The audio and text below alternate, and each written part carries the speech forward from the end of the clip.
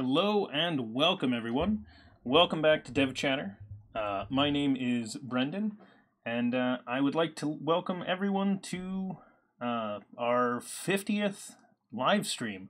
I am probably as amazed as you are. Doesn't feel like it's been that long, but it also feels like I've been doing this for quite a long time. So, pretty awesome. So, woohoo! Celebratory stream. So, I want to cover a couple of things today. I wanted to look at some code that we've been working on, see what we can do with that, and make some improvements. I don't think you guys are getting background audio. Let me take a look at that. Okay, there we go. You guys should have the background music now. And anyway, as I was saying, I definitely want to go over some of the code that we were doing last time and make some changes, do some updates there. Want to talk about a few other things. And hey, there's WorldWake. Hi, WorldWake. I wanted to talk a little bit about .NET in general. There is a question that I got asked that I do want to answer, and that is related to all the various versions of .NET. So in all the code we've been doing here on stream so far, we have pretty much exclusively been doing .NET Core stuff. In some of the first few streams, we did a little bit of full framework code. And I do want to talk about essentially the differences between the various frameworks, because there's a little bit of confusion, I know, for a lot of developers out there between .NET Framework, .NET Core, and .NET Standard, which I do want to talk about because I think that is an important one, and I can then explain to you why I'm using .NET Core for this project. Hey, welcome. Oh man, I'm going to take a guess. Siralash? And if I butchered that, let me know and I will say it differently, because I could also see it being Siralash, or I'm not sure. Anyway, welcome. Hopefully everybody's having a great day. Today is Tuesday, May 22nd, and it is about time for us to write a little bit of code. So I'm going to go over a couple of things before we dive into code. As some of you know, I am working on some upcoming streams, getting those scheduled, figuring out what we're going to do. Okay, so Siralash. At least I got it in 2 tries. That's not bad. Or at least got close on the second one. So I want to talk about our upcoming streams. So this week, we're on Tuesday. I don't have anything yet scheduled for later this week. But next week, I have one that is going to get scheduled in. So we're going to have a guest next week. So I don't know which day yet. So I need to confirm that. And if I have to shift around the schedule in order to accommodate, I will, because I really want to get that stream in before the following week. So we are going to be building our, we're going to do our statically generated site next week, probably. That's the plan for that one. Cute Cat, welcome, hey. And then the week after next, so the first week of June, we are going to be doing an Azure pairing stream. And you'll see that on the schedule there. So we've got that one scheduled a couple of weeks out in advance. And that is Maxime, and he is one of the cloud developer advocates at Microsoft, so you can find him online. And he will be on the stream with us Tuesday, June 5th. And then I also have a couple of other people that I'm trying to get scheduled in these 2 weeks. So we'll see who I get in there and what we're able to get. But I wanted to talk to you about that and let you know what's upcoming. I actually created an event in Twitch for Maxime's appearance on the stream, because we had enough time out that I was like, yeah, I can create an event for that, because we scheduled it a couple of weeks in advance. Okay. Let's see. Other things I want to talk about, there are a couple of issues that are in here. This is the one that I was talking about a bit ago, and that is I'm going to discuss the various versions of these. I'll probably do that today. So if you have any confusion about the different versions of .NET, the full framework, .NET Core, and .NET Standard, I'm going to explain them a little bit and try to do the I'm going to try to give an explanation that doesn't delve into all of the details of it and generally gets you an idea of what the point of all of these are and how you use them. So, like, the more practical, like, get an understanding of what this even is and why is it structured like this, why did they break it into these pieces? Yeah, WorldWake, I think a lot of people are. It's one of the things that we knew was going to be a problem, and we want to make sure that people actually understand these. 8 on FPS. I have used Python. I haven't used Go. I actually used to be a Python developer long ago, and I haven't used them for a bot. Yeah, no problem. Yes, we all have clients. I have definitely missed a stream because I had to do client stuff before. It happens. Okay, so we're going to cover that one today. And then the other thing is we're going to be working on our bot. So another C# .NET Core project that we've been working on. So we're going to jump back to this. We've been recently adding our web interface to this. I'm probably going to add a couple more pieces and then bring it into the master branch once we feel comfortable with it being a location where we could be configuring the bot.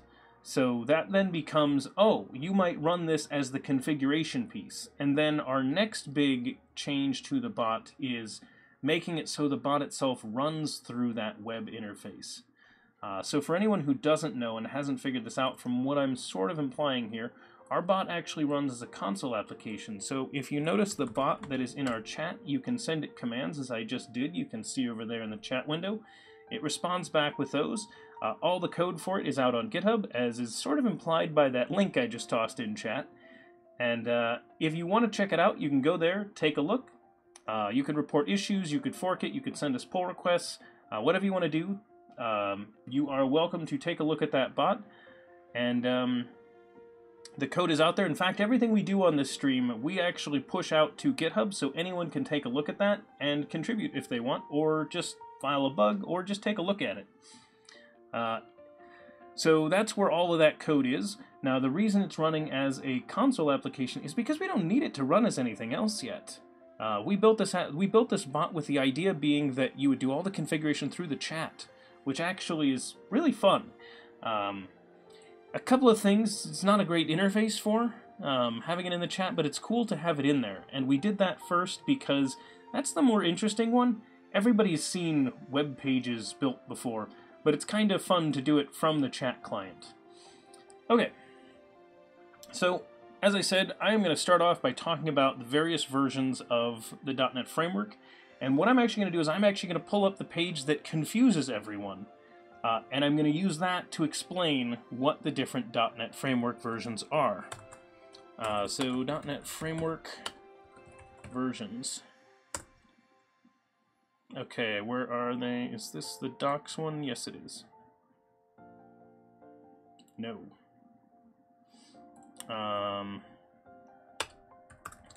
Standard, no, not code core. Okay, is that, no. I want this one. I think, nope. So what I'm looking for, here it is. This is the one I was looking for. Okay, so I wanted to find this table of information, because this table is actually really confusing, but once you understand it, all of this starts to make sense. Okay, so I'm going to jump into this and tell you right now that this should be made clearer. So this is like a header row. So yeah, you can tell it's kind of bolded there. If you look, you can see that net standard is bold, and those are the links. But what I want to make clear here is that this really should be a heading, because .NET Standard is basically like saying, it's kind of like, think of this like an interface in C#. So if you depend on .NET Standard, then you are depending on this interface. And it does not matter whether you are actually going to run as .NET Core, .NET Framework, Mono, Xamarin, It does not matter what you are, really. So essentially, if you think of this as an interface, and these as implementations of this interface, that is probably the best way of, like, simple explaining what .NET Standard is. So, if you noticed in our project, when we set this up, we set up our core library here as a Net Standard 2.0 framework. So we said that our project is using that interface, so it depends on this. So what that means, when I open this back up, is that .NET Core 2.0 or newer can use it, Framework 4.6.1 can use it, Mono 5.4 can use it, and on and on down the list. And so the idea here is that the .NET Standard is basically saying this library is going to use what is a subset of all of these frameworks. So when .NET Core came around, it was important that it adhered to the Net Standard so that we could write libraries against Net Standard. So if you're doing a class library, if you're making a NuGet package, if you are building an open source project that other projects are going to depend on, you usually want that to depend on .NET Standard. If you can, that means that any of these projects listed below can use it, any of these versions. So by depending on Net Standard 2.0, you allow a large set of versions to use it. You could depend on Net Standard 1.6, for example, and that would also be fine. In fact, by doing 1.6, you allow .NET Core 1.0 projects to run as well. I wouldn't worry too much about that one right now, because the adoption of .NET Core 2.0 is pretty high. So I would expect that you can probably get away at this point with making everything Net Standard 2, even though obviously you might be able to make it a lower version. It probably won't matter. Okay, so the short explanation, we do that. That's what Net Standard is. Remember, Net Standard is like an interface that Core and Framework implement. So if you think of it that way, that means that Core and full Framework could have more in them than Net Standard supports. I don't know the specifics of what things are outside the bounds of each one. I think you'd have to go check every single feature to figure out what exactly is in each one. Net Standard will get you most everything you need, though. So if you're building an implementation today of new code, and you're running on Windows and everything like that, you're really deciding between .NET Core and .NET Framework. If you want your code to be able to run on non-Windows systems, the obvious choice is choosing .NET Core, because that can be built and run on non-Windows machines. So that's actually one of the reasons why our project is .NET Core. The .NET Standard is not... Yeah, exactly. It is language agnostic. So just like .NET Core and .NET Framework don't care what language you're writing in, .NET Standard doesn't either. These are all frameworks. So .NET Standard is... Think of this like the interface of a framework, and Net Core and Net Framework as implementations of that interface. And if you think of it that way, it should make sense when to use it. So if you... what I would actually recommend today, so if you know you need the full framework, I would say use the full framework.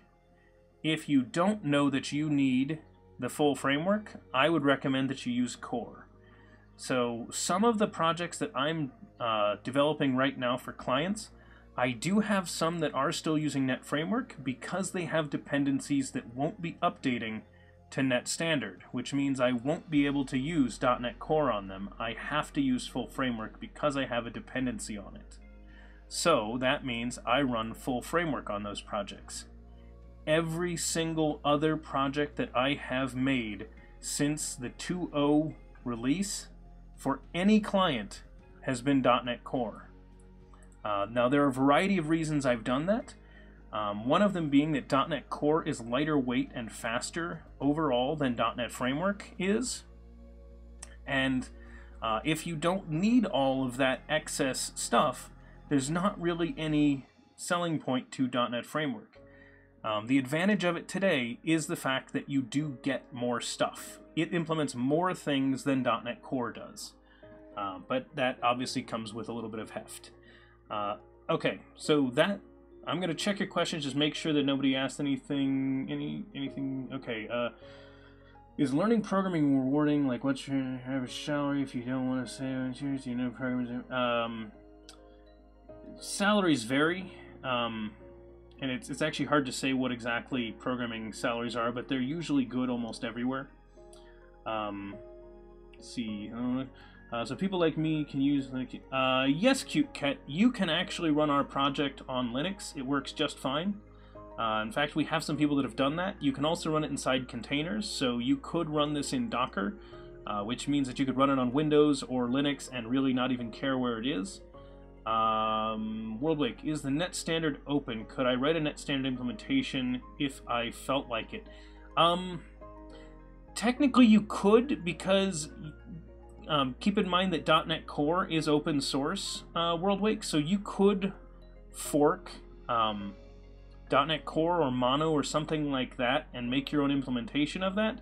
And as long as you still supported .NET Standard, I think you could do that.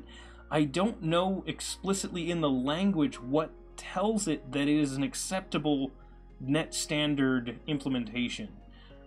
So I would definitely need to talk to some of the language and framework guys about that one before I could get you an answer on that. But I have a feeling if you forked from an existing one, that would be the way you could do it. Not that I'd recommend it. Because what I would say is if there is a deficiency within the language, within the framework, so if .NET Core was deficient for you in some reason, it probably is for everyone, so you'd be better off either logging an issue with .NET Core itself, or sending them a pull request or something like that. MTC743, will Microsoft Manage Framework one of... I do not believe that they're going to merge these away. I think the use of the net standard interface is actually what is going to make it so they don't need to. .NET Framework, I will say, don't think that's going away, because it's not going away. Way too much stuff is depending on it. So that will not disappear for quite a long time. But .NET Core is definitely the future of where they're going with everything. So I think at some point it's going to be the one that just takes over. I didn't see what the link was, if that was even a link, because Nightbot was too quick. So sorry about that, MTC. And Propagated, hey, hi, Cute Cat, yeah, Nightbot gets a little overzealous, so I didn't actually see what the link was, if there even was one. But if you whisper that to me, if it was a link and not just, you know, saying ASP.NET or something like that, it likes to get those. Okay, trying to think if there's anything else we need to talk about.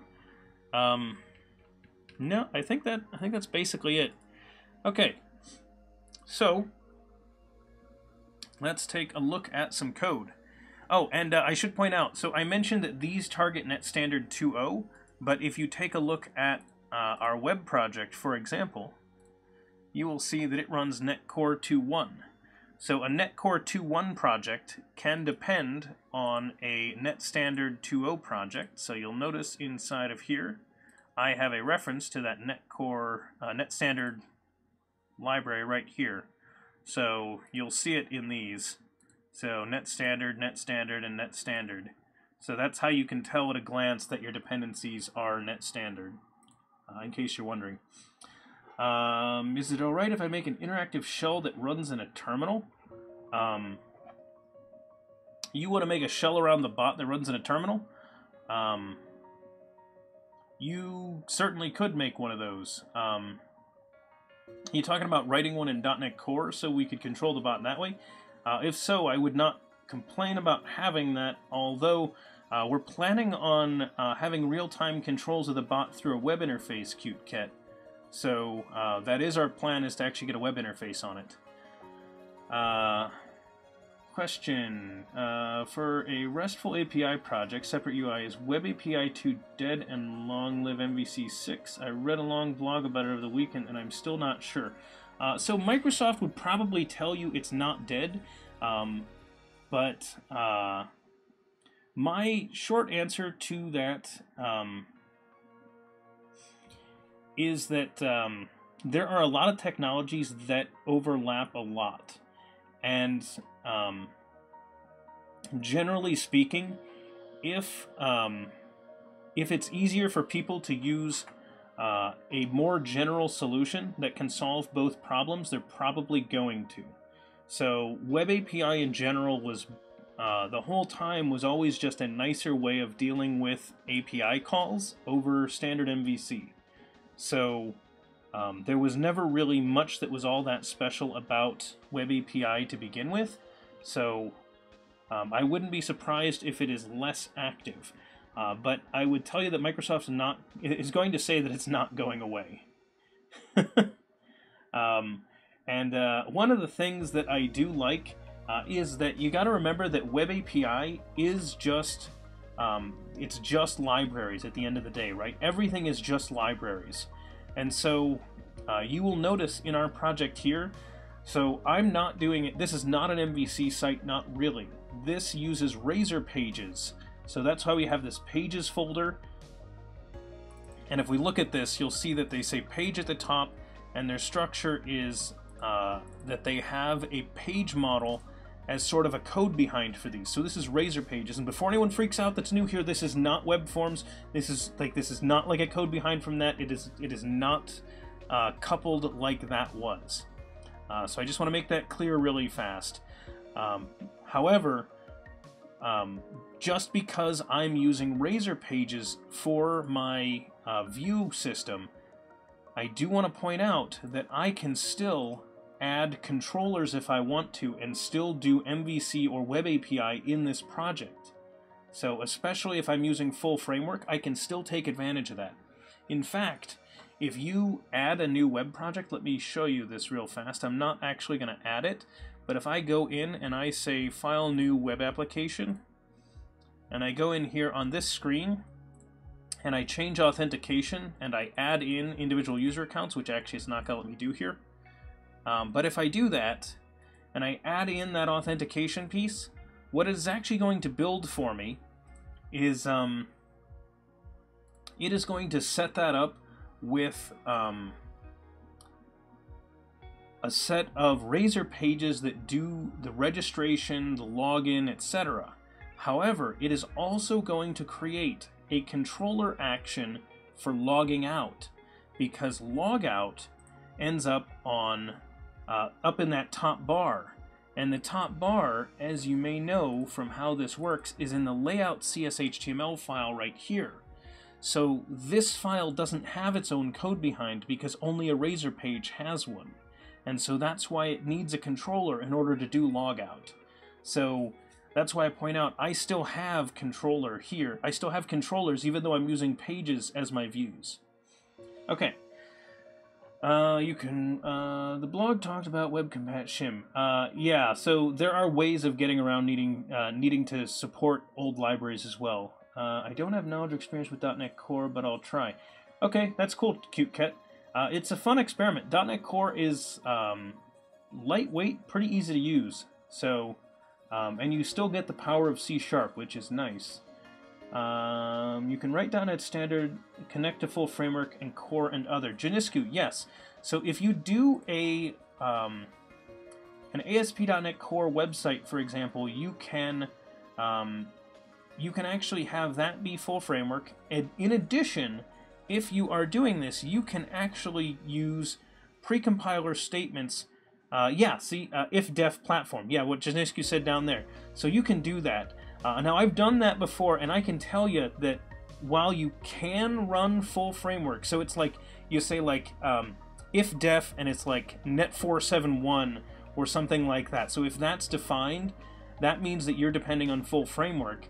And once you do that, then it's able to grab that when you're in the full framework case. The problem with going that route is it starts really messing with your editor, and it doesn't always know what's going on, so things get confusing and wonky when you start doing a lot of precompiler statements like that. So in C#, just to explain to you all what that looks like, if I want something to only happen in those cases, I might end up with something like this, where, you know, I have a reference that I can only reference when I have full framework. So I might say, you know, it's like if, and so this says like net core app 2.1, right?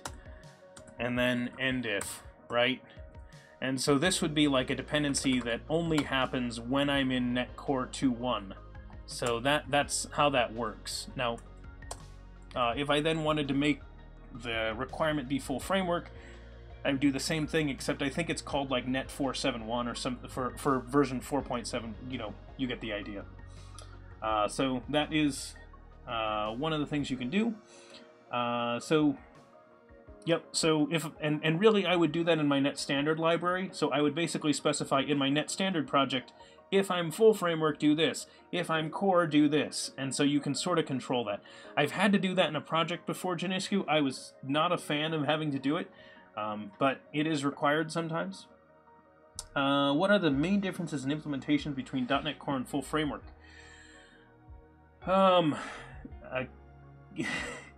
Keenan, it didn't actually get asked. I sort of brought it up as like there are, you would really need to dig in to find what the exact differences are. I don't actually know off the top of my head what all the differences are.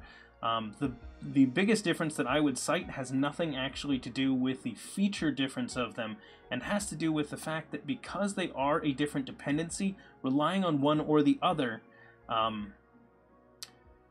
to explain this? If something was built for full framework versus .NET Core, because it is a different version, it will see those dependency difference even where they're identical and say they don't match up. So even though it could be net standard, that's one of the biggest problems with it. Propagated is kind of correct. That is one of the big things of what .NET Core is for. So I guess propagated is completely correct, but there's more to it. .NET Core is designed to be cross-platform. So our project, despite the fact that, you know, normally anything built in Visual Studio using C# was pretty much Windows only, despite that Mono existed, you know, Mono's existed for like at least 15 years, right? I don't remember exactly when Mono came around, but it actually was shortly after .NET showed up. You could use Mono for C# on Linux. And I'd actually have to think about exactly when that started. But either way, the point is that now it is an official thing that .NET runs on non-Windows. And I say non-Windows because it's not just Linux.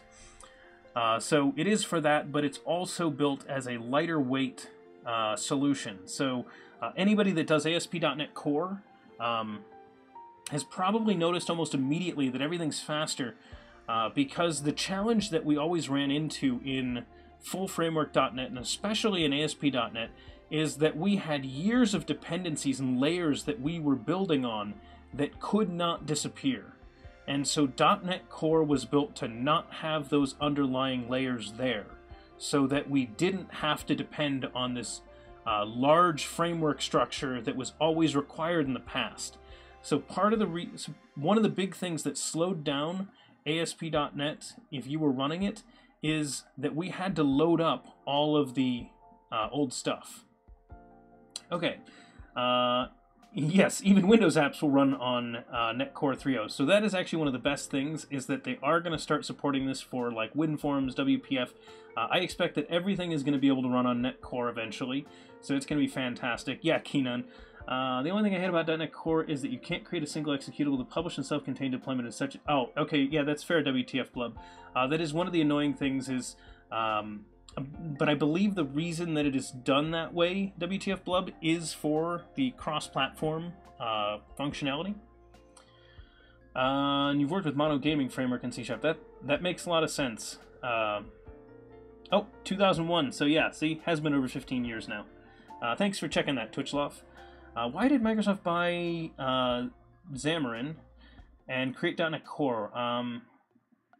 So my best answer for that one is that .NET Core, so a lot of us like to reinvent the wheel. I will give Microsoft permission to reinvent the wheel on a development framework that's going to be, that they're going to be doing. And I would argue that if you've run .NET Core, you have probably noticed that it is lightweight and fantastic, and that I don't want to bash Xamarin and Mono because they are also very good, and so is the existing full framework. But .NET Core has done amazing things for .NET development, and I think that really is the answer. I think they built the one that is going to go everywhere, and that is really the answer. For a year, he is breaking the philosophy of cross-met. Well, no, so supporting it there is fine. And the big thing that I would like is if they, so adding it to extra places is fine. Being able to use .NET Core in as many places as you can is great, but what I want is I want a UI framework that'll run anywhere. And keep in mind that our project here, our web project, this is a .NET Core 2.1 project. You can run this on Linux, so this web project. And I'm hoping they get us a lightweight GUI project so that we, that's not WPF, WinForms, anything like that running on .NET. Not that those aren't great, because there are still uses for them as much as we bash them. You can get an exe out of it, but yeah, yeah, exactly. Very, very well said, Propagated. People were starting to migrate from .NET to other languages and ecosystems like Node.js. I guess .NET Core was Microsoft. Twitchloff, yes, in some ways this is Microsoft's answer to that. And I know a lot of devs that were begrudgingly leaving and going to other platforms because they didn't want to leave C#.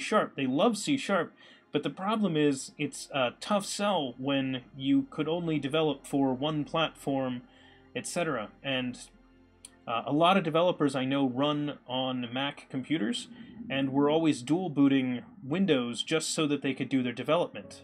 So now you don't need to do that. I remember being in the room when they announced VS Code, and I was just like, whoa, really? You guys? Oh man, this is wonderful, because we were actually asking for a so we were not asking for VS Code exactly. What we wanted was like an Xcopy deployable. So sorry, that's hey, I just gave away how old I am because I was talking about Xcopy deploying stuff. Essentially, the idea is we wanted an IDE version, a Visual Studio version that we could just put somewhere. So the idea being that we wanted to be like, yeah, this can just deploy with our, we could just put this on a machine, it could be on a USB key and we could just run this thing. And so we wanted like lightweight Visual Studio. Well, turns out VS Code pretty much was lightweight Visual Studio. So we're like, yeah, good enough. So that actually solved a lot of problems, and being able to run it on non-Windows solves the other problem.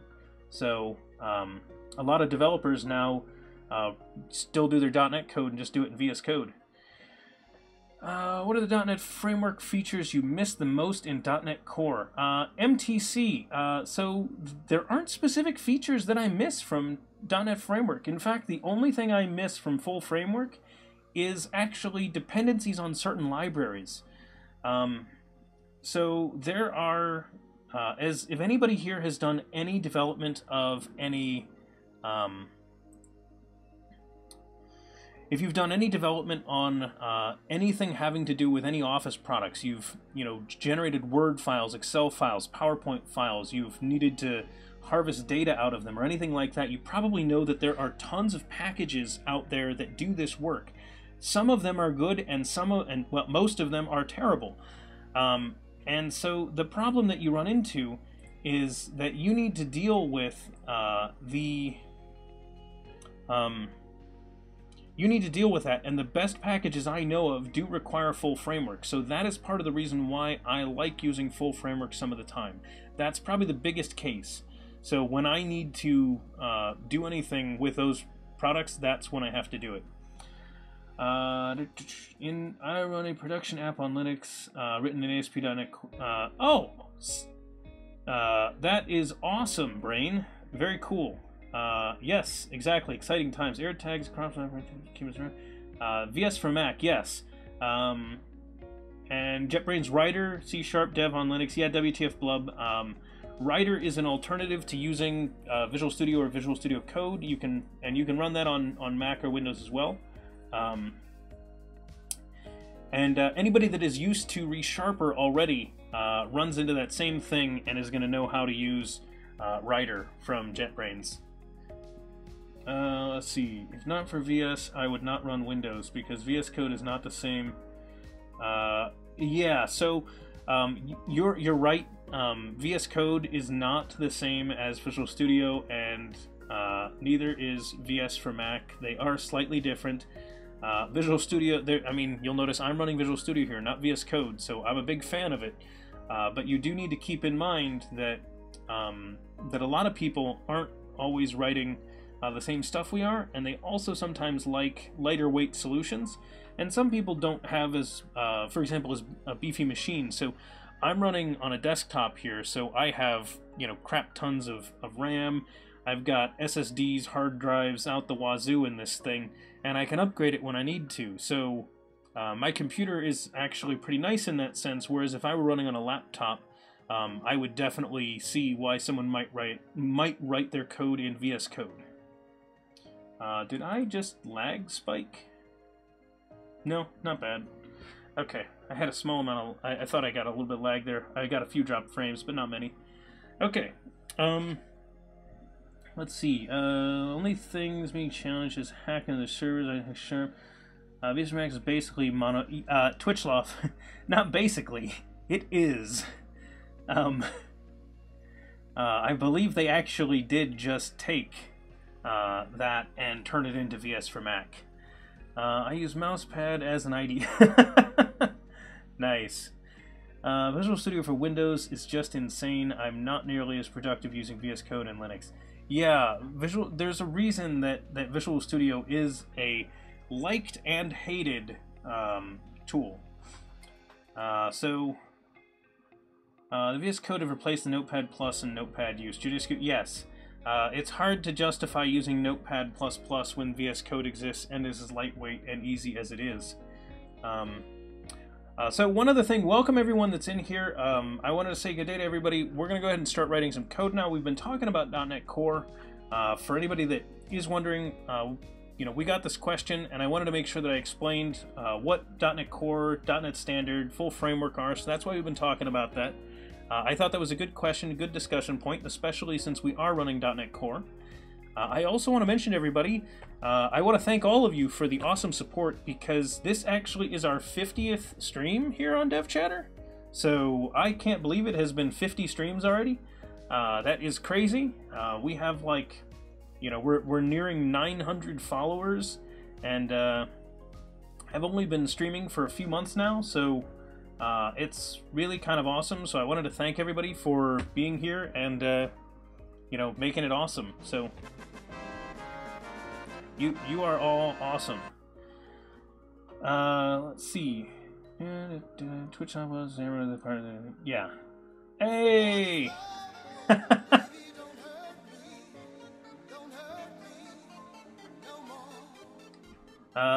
Thank you for the Twitch Prime sub there, Propagated. Much appreciated. Hey, Arid Tag. Hype, hype. Yeah, so, crazy to think there's, 50 streams. It is actually quite a lot, so it's very cool. I didn't have anything planned for what to do on the 50th stream, so I was like, yeah, we're just going to do a regular stream for that one. We're not going to do anything special, just a normal one. Anyway, so I was going to close this one out. WorldWake isn't yelling at me with questions right now, so... And Gideon, welcome. Thanks for following. So thanks everybody for the support. I really enjoy doing it. So as I tell people, they're like, "What? Why are you doing a stream?" And I was like, "Well, that's an easy question, because I end every stream and I'm like, wow, that was really fun. Like, I wrote a lot of code. It was interesting. We did fun stuff. We chatted about stuff. So it's always fun." Yes, exactly, Propagated. Yes, the reason the channel is called DevChatter is that I shouldn't be the only one talking here. So it's called that because it's a community of people talking about code. So welcome to DevChatter. I think Twitchloft that you are yes, this is the table we were looking at, Twitchloft. So this is where I was explaining net standard. So thank you for posting the link there. This is the one I talked about, and the quick explanation for everybody. The best way to know what .NET Core is, what .NET Standard is, and what full framework and all the other various versions are is net standard that I highlighted. Here's my big complaint about what the docs have right now. They need this to be bigger and more prominent because you need to know that this line is a header, because the best way to think of this when explaining it to a .NET developer, .NET Standard is an interface, and .NET Core, .NET Framework, Mono, etc. are implementations of this interface. So if you think of it like that, it should make some sense. And then it's about choosing which implementation you want to use. So in your class libraries, it makes sense to depend on .NET Standard, unless you need one of the other ones, because .NET Standard is just an interface of which many things have implementations. So this is like when you're writing a lot of your core logic in your program, you'll think of it this way. You depend on interfaces. You don't depend on the concrete classes. So you might say, oh yeah, I only need this because I'm just going to do that. So I'm going to depend on the interface. So the same concept applies. In your class libraries, you depend on .NET Standard, and then choose which implementation you want for your code that requires an implementation. And that's all you do. Okay, so let's go ahead and tackle some more of this. So right now we have our web project open, so if anybody is interested, I'm going to link to GitHub one more time. So our code's github.com/devchatter. We're in the DevChatter bot project, as you can see right here. That's the repository we're in. And this is the branch we're in. It's Benrick ASP.NET Conversion, so if you did want to contribute to this part and not into the main project, when you send your pull request, it's got to go to this branch, not the master branch. So if you did want to do something related to our web project. Okay, so let me go ahead and start this. So as you all can see, I have the bot running. It's in chat. That's how it was able to respond to us there. And I want to go ahead and bring up our browser view here. So we're going to bring this up. And man, to let you all know, I am actually going to work on my lighting so that I don't look so dark and shaded on the webcam here. And I'm actually going to get another light up here just to improve things a little bit. But I need to go ahead and order that. And I also want to give you guys a warning that there's a big storm where I am, so crossing my fingers that I don't drop power midstream, but if I suddenly disappear, that's probably why.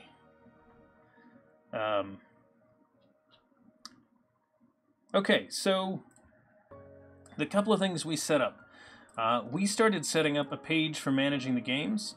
We haven't done much with this yet. We're basically mocking in what we want this interface to look like, and then we can start filling in the details. So we're sort of building the structure for how we think this is going to work. And this could fall into a little bit of doing a horizontal stripe instead of a vertical stripe, but the reason I'm doing it this way is that because of the type of project we are, someone else might want to come along and implement some of this, and by sort of putting in, hey, this is the spot where we want to do this, I think it'll be easier for other people to be able to send pull requests and help us out with this stuff. Yes. Twitchloft, thank you. Much appreciated. The bits for a Tesla Powerwall. Yes, exactly. You know, we need a cat cam and then a Tesla house battery, the Powerwall thing. I actually thought those were awesome. I would love to get one and put it in my... I would love to have it in my garage and cover that thing in solar panels, because that would be neat. I actually do have a garage that would be ideal for covering in solar panels. Yes, Aaron. No, actually, how much does the Powerwall cost? Tesla Powerwall. Powerwall battery. What do these things cost? I don't remember what these things cost. Like $6,000 or something. So, oh yeah, that's not bad. That's not bad. $6,000. That's just 600,000 bits. That's easy. That's not 900 millionaire tag. You're way off.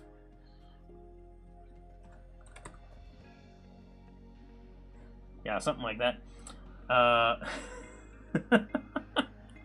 Yes.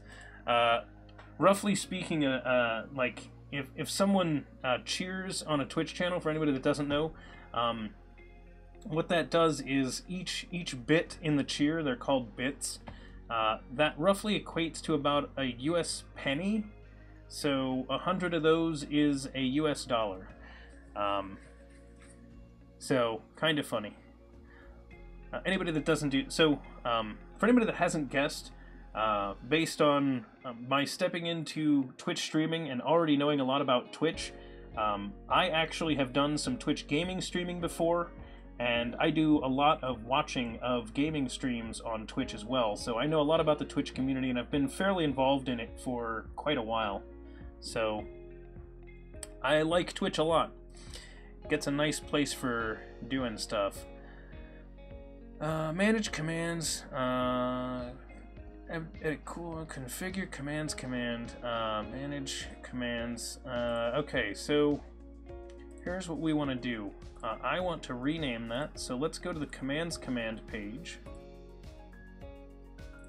Index, actually. We're going to go here, so this is, I want to say, edit simple commands. So I'm going to rename that to that. Whoops. Oh yeah, cute cat, you got it. There you go. So there's a link to the GitHub, and for anyone that actually wants to chat with anybody else, not that there's always that much discussion, but if you do want to chat with any of the rest of us in DevChatter, you can check out our Discord. It is a chat client that you can use for that. And I can't pronounce that name, but thank you for following. Welcome to DevChatter. I don't even have a guess on that one. I apologize, I don't read, I only know one character set, really. I can read a little bit of Cyrillic alphabet phonetically, but I don't know what the words are I'm saying half the time. So, edit commands... edit, yeah, we'll say edit simple commands. We're going to get rid of this one, because that's a duplicate. So edit cooldown, edit simple commands, and this is the configure commands command. What else do we need that are just commands? The quotes command needs to be in here. So we'll say quotes command. Let's make a section for the quotes command.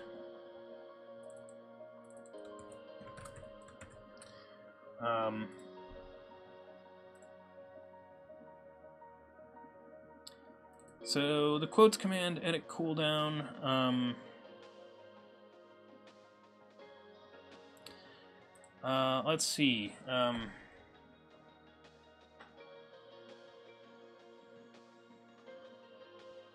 we're going to need a whole quotes section on this one. So it's going to actually need a page, because it needs a page for editing the actual quote data. So we're going to make, oh, actually, I was about to move it, but it's right here.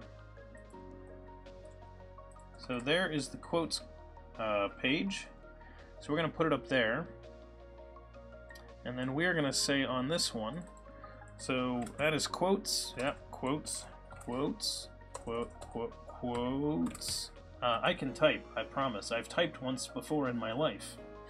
Now I just, I switch between a bunch of keyboards, so it's still taking me a little bit of time.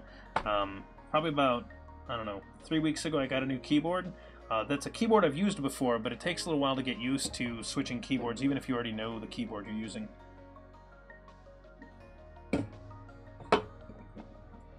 Okay. Quotes, edit quotes. So edit the cooldown is a thing. And I kind of want to say, like, you know, choose favorites or something like that. But I'm not sure what other things we want for quotes in here. Thanks, WTF Blub. Yeah. Of course I'm making excuses. Otherwise, you guys would know I don't know how to type. I never learned. I was sick that day in school.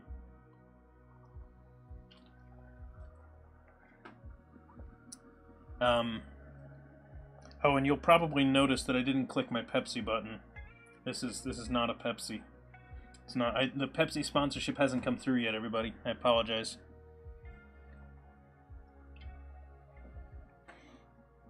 Don't worry. Don't worry. Eventually they're gonna come through that sponsorship and start just supplying, Pepsi to my house, or at least that's my hope. Okay, so next thing so the quotes command should basically be there. I'm gonna go ahead and commit this as is with that movement. Move quotes command. And I do the movement before I updated the namespace PepsiMan.wave. Propagated, you're disappointed that I'm not drinking Pepsi. Is that the problem? Everybody that knows my channel knows that I usually drink Pepsi on here. But I actually just buy whatever's on sale. If they're both on sale, I'd rather have the Pepsi, but, what are you going to do? But before I write any code here...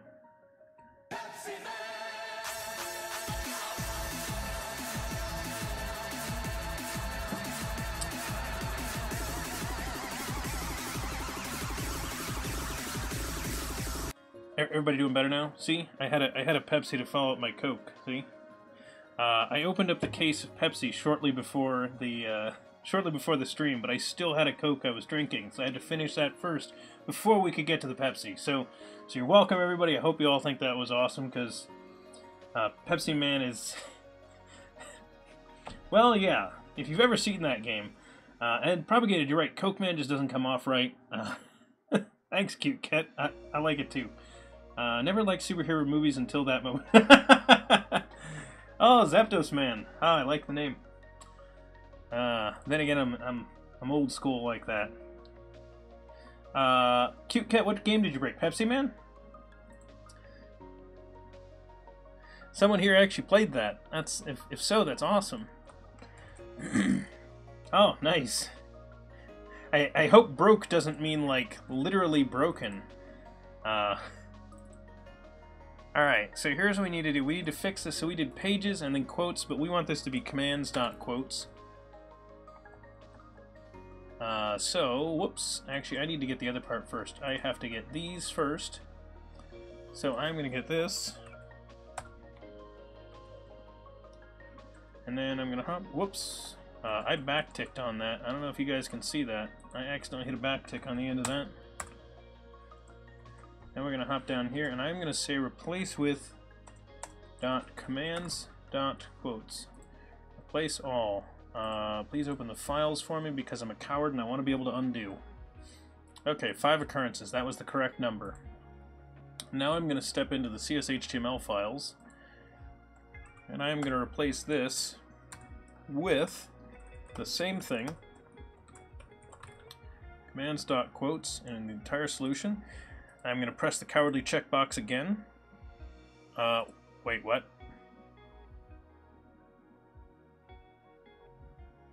Oh, index model. Rep. My mistake. Sorry, I'm going to do that. Now it should be 4 occurrences. There we go. Did someone say in chat that I had index model in there? Did someone get that? Sven, actually, there is a problem that you can run into with using ReSharper for that. That's actually the reason I did that. There is a case where that doesn't work. In fact, there's also another bug that that I've told some people in, I think, the ASP.NET team about. That I think I could show you guys pretty easily. I don't remember exactly how to reproduce it. But there are a couple of issues with how those work, and it doesn't always rename correctly. So that's why I just do that one. So updating quotes, page namespaces. So I agree. So like a regular namespace rename, I just click and it just does. but that one I do that way. And actually, the annoying thing on that one is I still have to open up all 10 files. I wish it would do that better. Maybe it will let me rename a namespace, I'm not sure. To the point where it crashed, man64 I had to unplug it and plug it in. That is really awesome, Cute Cat. That takes some work to mess up a game that hard.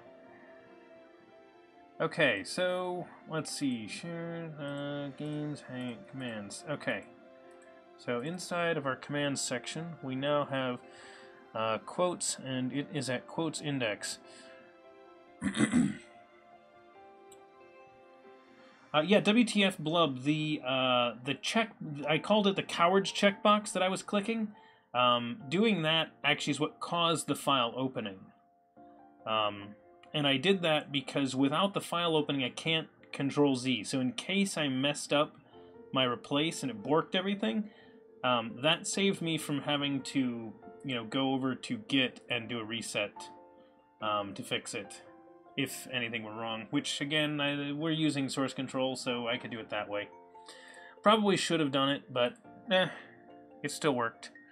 Okay, so next command that needs work. Let's take a look at the commands section.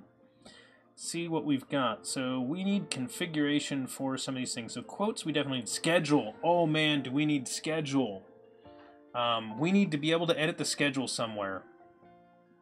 I just thought about that now. That is probably one of the biggest ones. So where does schedule go? Schedule could go on the home page. Actually, that's probably not gonna run right now. I'm gonna need to restart the site. Hang on. Almost guaranteed I need to restart this site. Oh, actually, apparently it worked. Never mind, either way. Where would schedule go? Might go right on the beginning. I think that goes in the root. We're going to put it on the root. So let's open this up. We're going to go to index CSHTML. We no longer need these, actually, to manage the games, because we put those elsewhere.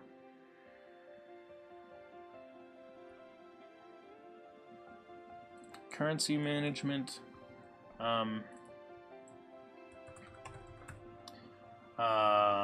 Schedule management.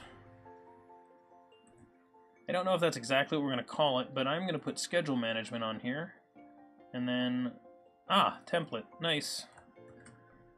We're going to say schedule management.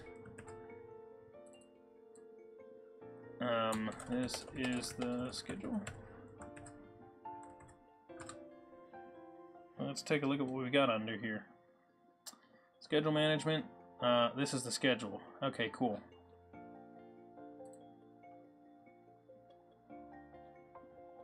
I think that'll work. So we're going to make schedule management here. So for now, just to stub it in,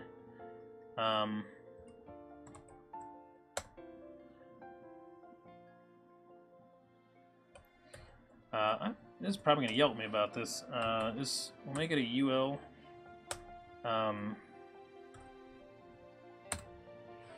And then Mondays at 2 p.m.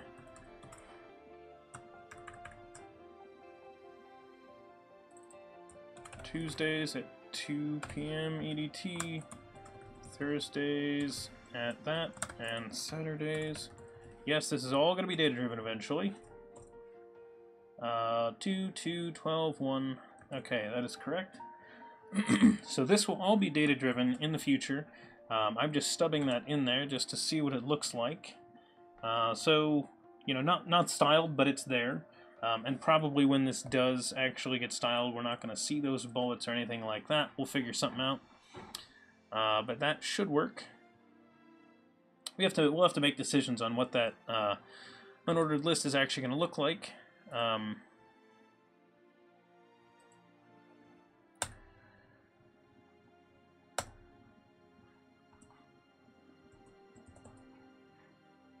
This is the schedule. Do we want to do anything with this?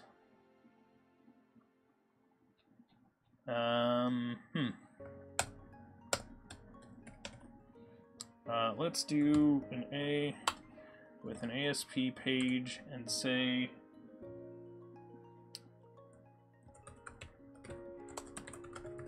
schedule index.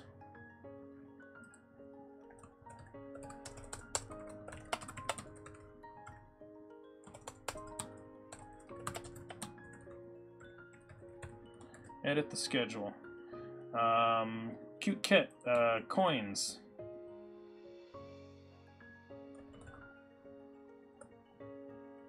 You didn't have the S. It's got an S. Yeah, there's an S on that. Yeah, see? However, you make a good point.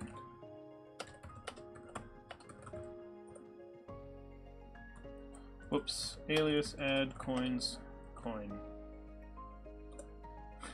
There you go. Congratulations, there's now a coin. And RPS rock. Janisku, you're finally coming around to that good old rock. Nothing beats rock. Glad you agree with me. And if anyone wants to play... And yeah, you'll see, the alias works immediately. People checking coin to make sure it works. So that's how our aliasing works in the bot. That was actually a contribution from one of our viewers. So that was a pull request, quite a nice one, actually, getting an alias command. And implemented, so I think I put that one out. I think I said how to implement it, but either way, it's nice. Zapdos Man, sorry about that. Bonus, Zapdos Man. Have some coins, Zapdos Man. You should have gotten them when following, but I'm not sure that that works right now. I think it says it does, but I'm not sure it really does. Arid Tag, Brendonius, Nightbot. Yeah, we need to get Nightbot out of there. Okay, so we want to be able to edit the schedule, so let's add a folder for the schedule. Zapdos Man, welcome. Thanks for following. I guess that's why you didn't have coins. You hadn't followed yet. But either way, now it should actually give you some coins. So there you go. Rock, paper, scissors, paper. And we're all doing RPS, but you can technically type out !rock, paper, scissors. That's actually an alias for that. And same thing on our Hangman game that we have. There's an HM for that, because you could also type out the word Hangman. Okay. So we want to be able to edit the schedule. Let me make sure I don't have anything that I absolutely need to commit. Nope. Okay. So let's add in a Razor page. So for anyone who hasn't seen the scaffolding, now is the time to pay attention, because this is one of the cool things that's in Razor pages. So we want to say that we want Razor pages using Entity Framework CRUD, and it is going to do basically all this work for us. So we're going to say... we're going to pick it out of here, which I thought that was going to autocomplete it for me. So we're going to say schedule entity. That's our data context. And then when we just let this go... wait, how did it win? Oh, yes, they all win! Rock wins again! Rock, paper, scissors.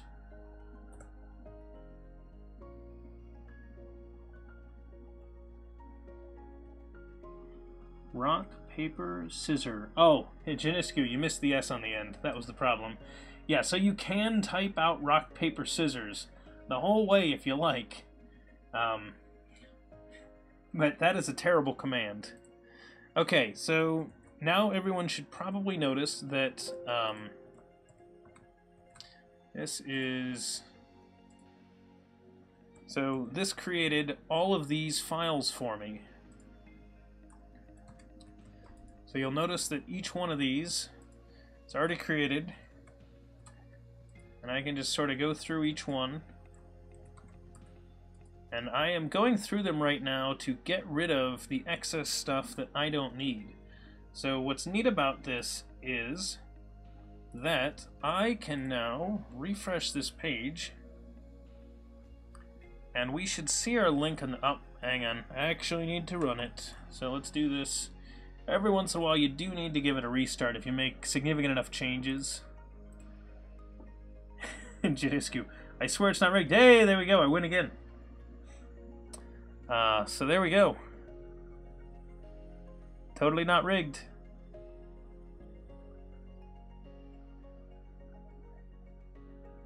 Okay, so if I click on Edit Schedule, this is the link we just added here. So this links to the schedule index page. So notice in my link that I linked to, so I said ASP page schedule index, and that means that it references the URL that would be for the schedule index page. Since it's the default page, it didn't actually have to put it in here. I can put it in there though, and you'll see that it doesn't actually make a difference. Either way, it loads the same thing and gets me this. So this will show you the schedule. Now it's not displaying quite right, but this is what we've got. And then when I do the edit, you'll see that I can edit each one of these, and in theory this works. So if you type schedule, I'm currently at UTC -4, so I type that in. You'll notice that it printed the schedule over there for when DevChatter is live. So this is essentially what lets you edit that. So that is basically how this works.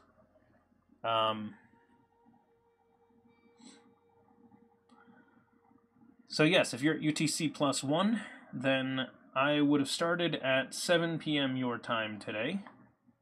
And we need to, so for this one, we need to change how these values get set so that you can take a look at this. Show it to the stream also. I can. Update bot main.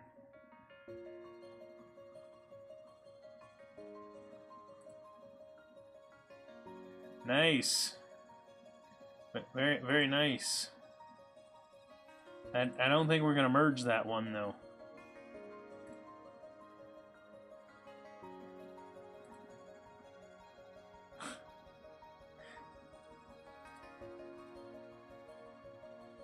Because we don't need that commit in bot in the master.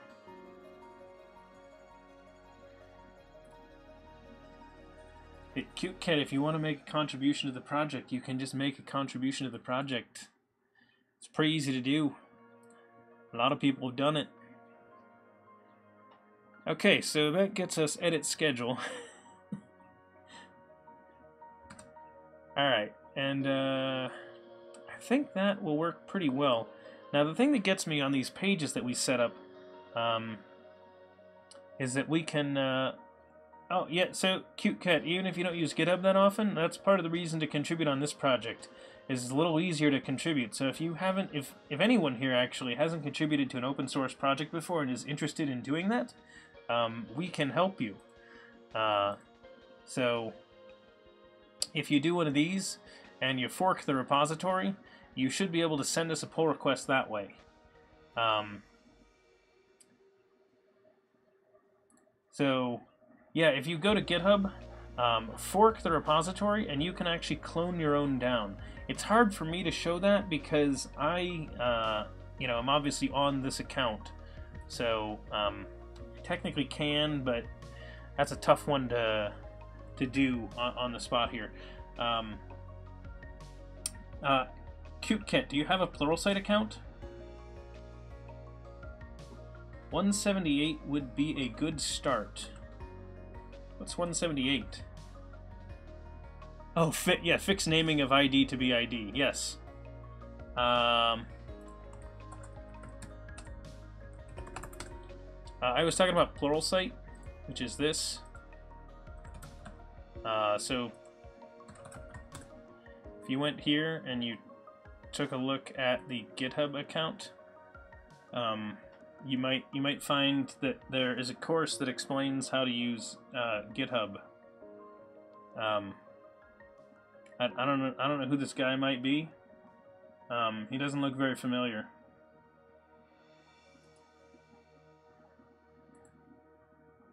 Oh well, yeah. It's actually, so 178 that Sven was talking about is a pretty easy thing. It's just doing a rename essentially. So the trick would be you'd want to fork the repository, make the change, and then you commit that back to your repository, and then you can send us a pull request. So that's basically all there is to it. Okay, so we got our schedule sort of in there. It needs to be a little bit better than that. We want to nice it up a bit. So I am going to do a couple of things with that. Adding in schedule changes. So right now it's not ideal for the display. It's not ideal for the editing. None of that's nice.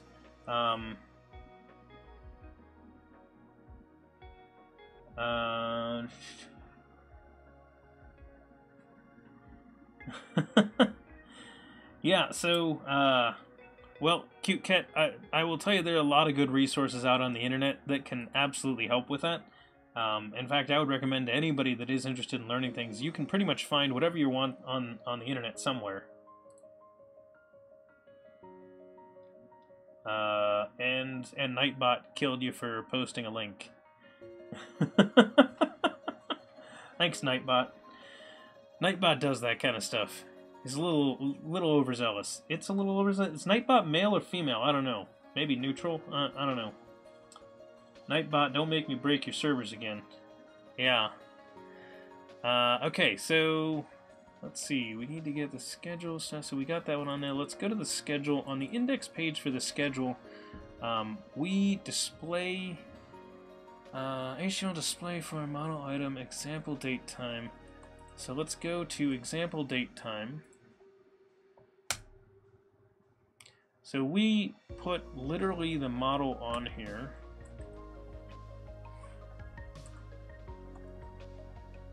System component model. The display name for this is remember when your creators had to redo you from scratch because I got mad at it muting me. Hey, I managed to get the mic muted before I sneezed. Go me. Hang on one sec.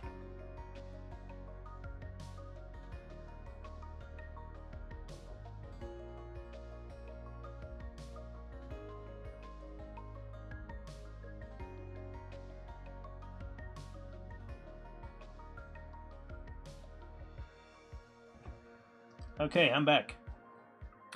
And before Streamlabs chimes in with the, oh, what a day, what a lovely day, welcome, Slepix. Thanks for following. Hopefully you're enjoying DevChatter.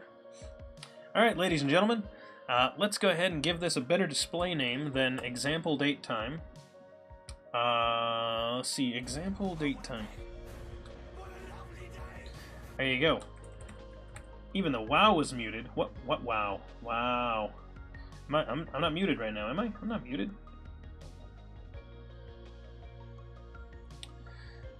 Example date. Example.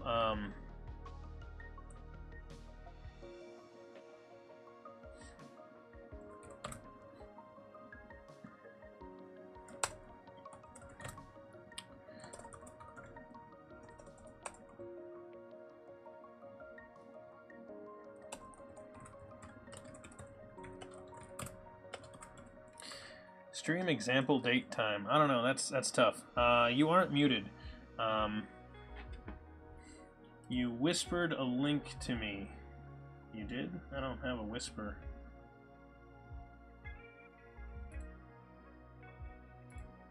Or at least Twitch isn't telling me about a whisper.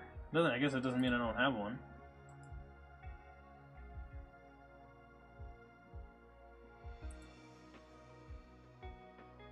So, don't know. Oh, no, I do have whispers.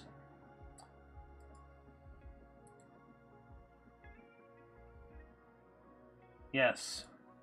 MTC sent me a link also. I forgot about that one.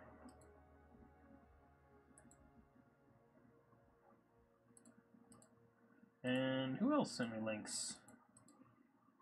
Ah, okay.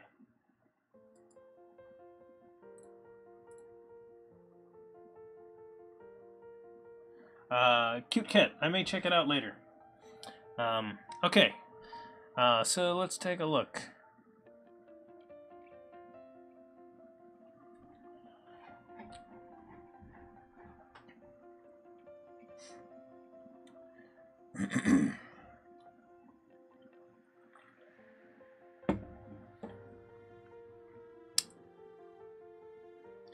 Okay, so here is the weird part that I want to point out. When you store a date time, you really want to do it based on a location, not based on a time zone. So, when you're talking about a repeating thing, so here's the complexity with date times, scheduled events, and things like that when programming that you probably haven't thought about. You might have the idea that you want to store the scheduled item as UTC because UTC doesn't change, which is true. So that means that I could store it as UTC and nothing else matters when... So Sven, you're sort of right. Always save it in UTC. However, there's some weirdness with that. Let's say that I always want my stream to start at 2 p.m. my time. So if I store it as UTC, well, what is 2 p.m. my time changes. So if it's stored as UTC, and I then convert into my time, let's say in the winter, I was storing it as UTC. So I set it as 2 p.m., so that would have been 17, 2 p.m., no, 19.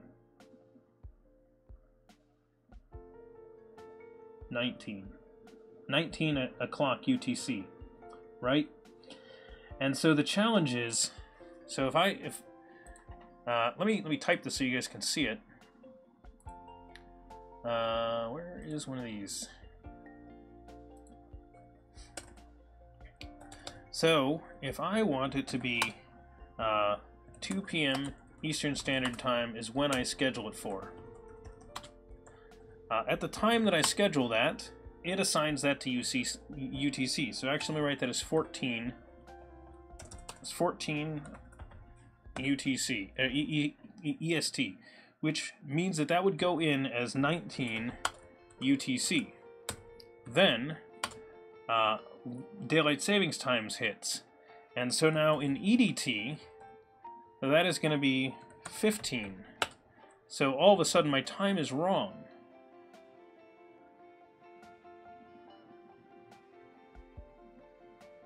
Exactly, Janiscu, and that's the point, is that I really want to save this, because I could convert, like, so, if I want it for my time, and I know that it was put in at this, I could then, you know, potentially convert as needed, because this is really what I want.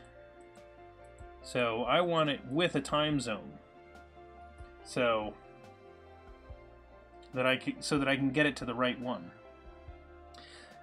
So that's a bit of complexity. I don't think we handle that just yet, but that is a consideration that we need to make sure that we have, because that is actually something that will come up in more people's code than you'd realize. Because it's really nice if you can have things automatically work as someone changes things. Because the weirdness that we all run into is that week when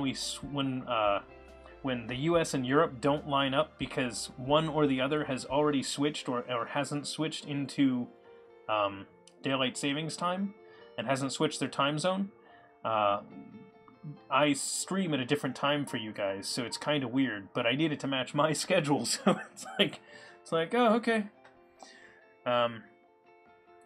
Okay, so we have that. How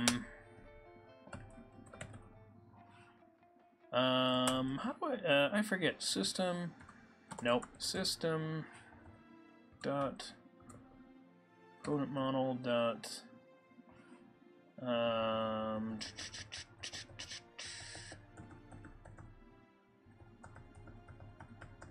how do I do that?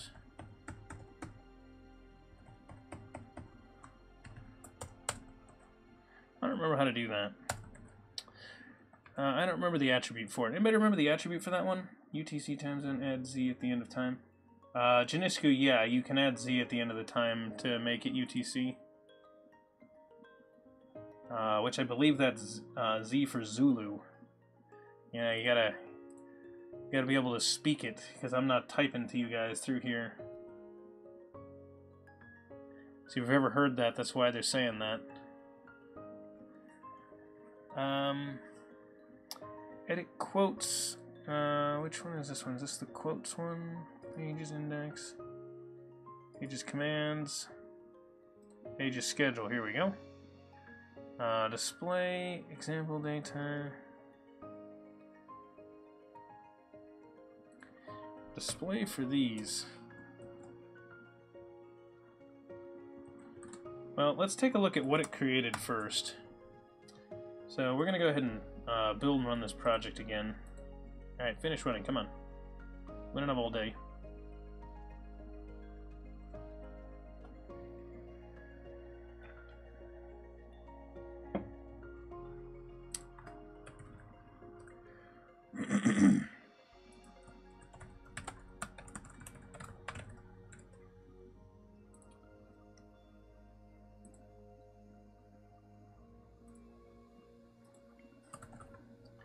Yeah, it's just going to take forever there, I think.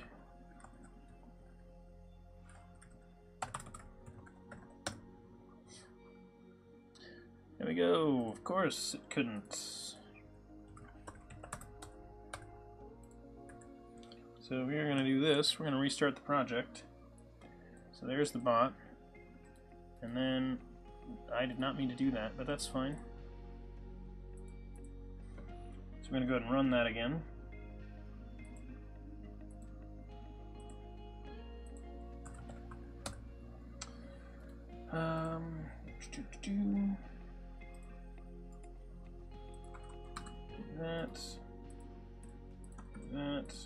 That.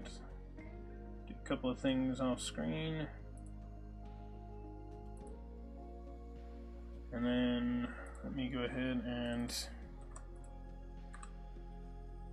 hello world, the bot has arrived. Okay, good. I need to reload the page over here.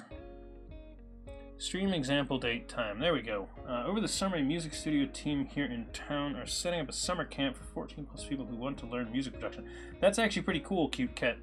I think that would actually be a really neat thing to learn.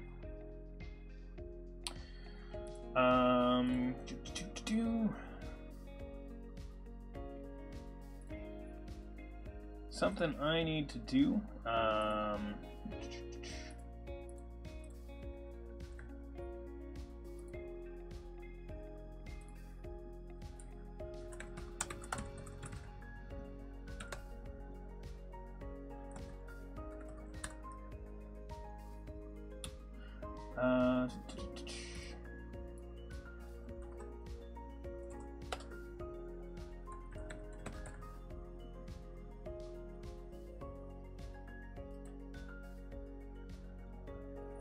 Okay, sorry, I had to do one thing there. Hopefully no one left. Let's see, since I was I've gotta go, appointment now, see you later. Have fun, hopefully the doctor's appointment goes well.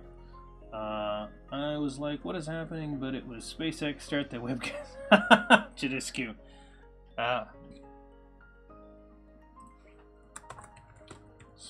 SpaceX webcast. I always do enjoy a good SpaceX webcast.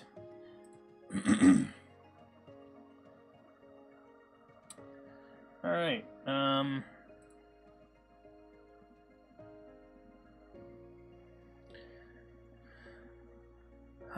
so I don't want to change the way... So here's what changed when we did that. So it updated this value. I don't want to change the way that...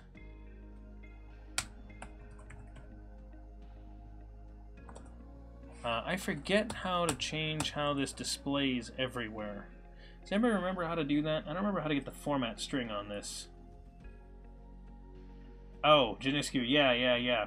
So I do wonder if I freak anybody out when they're lurking the channel or they're lurking C# Fritz's channel.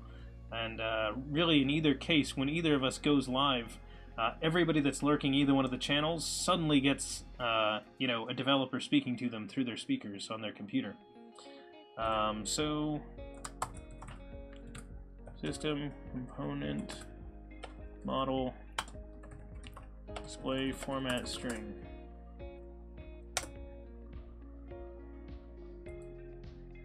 Display format attribute, but I was looking for that and I didn't see that one.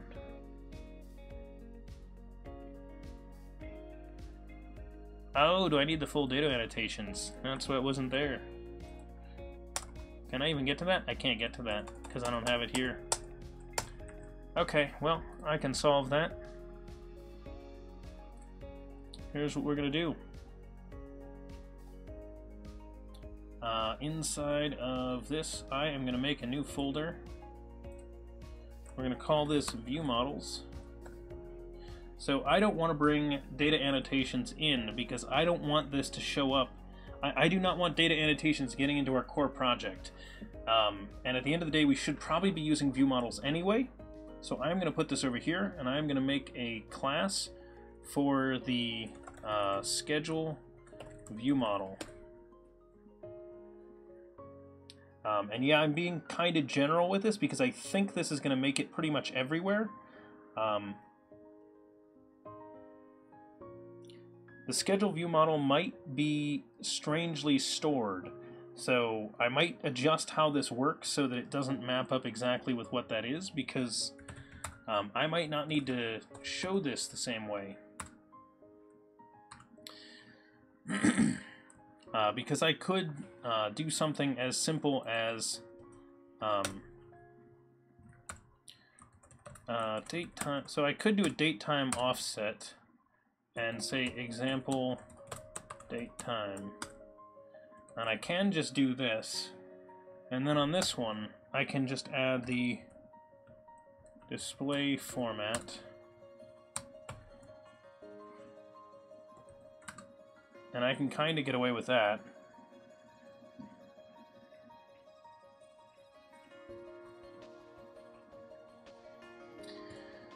So C#. Datetime format string, which I'm going to pull up because I can never remember exactly what they are. There we go. That's perfect. Thank you, random person.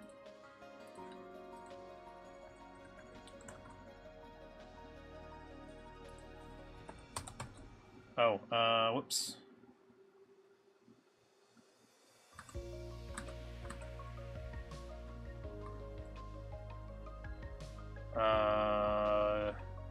Data format string. There we go. Had to look up what that name parameter was there. Date time. EST now, right? Time zones, noon? Should be EDT.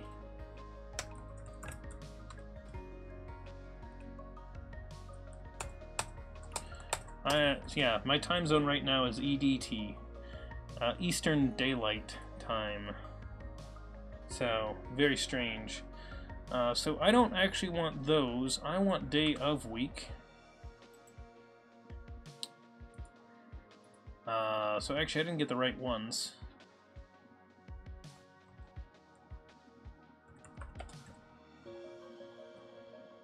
Day of the week.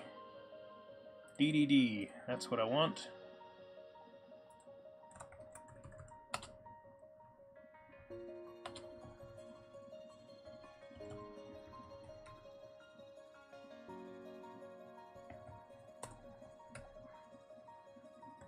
Okay, I think that is the format string that I actually want to use right there. So this is broken up as, this should be the abbreviation for the day of the week, and the hour and the minute. I could say schedule UTC +2, and it give the right time. Yeah, so if you do schedule +2, that is actually going to do UTC +2. So right now the way our schedule command is, it's all based on UTC when it does the conversion. So if you want to get the right time, Janiscu, that's the way you do it right now. What I want to be able to do is say this. I want to be able to say schedule and say like New York, for example, and have it take whatever you passed in as the additional parameters and say something along the lines of like you know, search for what location you had and come back with a time zone. So, no, Janiscu, you can't put in a time zone like that right now.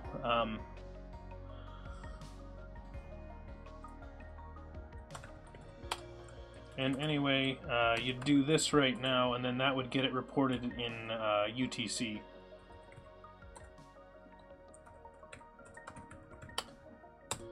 So if you do this right now, that should get you my times in UTC. So I start at 6 p.m. UTC.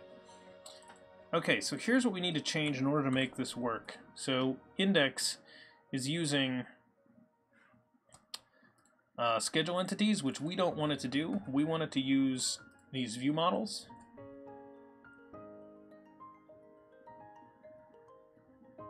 And the way that we get this, so that's toList async, and then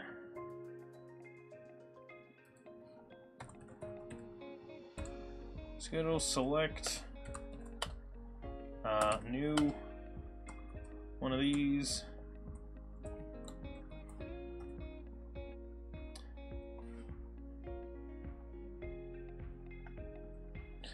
And then this is going to be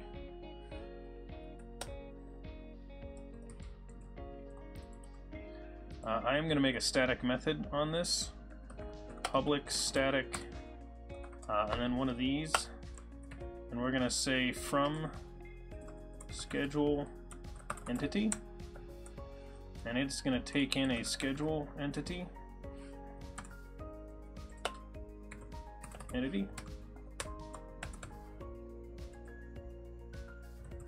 return new one of these, and we're going to say example offset time equals entity dot example offset time, which, yes, if you're wondering why I'm doing this, it is actually because I don't want this to be the end structure that we communicate with. I want the user to be picking day of week and time, and that's it. I want them to choose those two things as a separate piece and not choose a date time. And the way I'm going to do that, even if we store it, no matter how we store it in the database, I want them picking that, because that's the interface that they're going to understand. Because my schedule, for example, is not, you know, that I stream on, you know, May 22nd, for example. It's that I stream on Tuesdays, and I want them to be able to choose that. Yeah, exactly. Yeah, Janisku, I want some way of being able to give it a location when we call the schedule and be able to report back with that. I think that would be the ideal circumstance. So, schedule view model dot that. There we go. Wait. Can I not do it that way?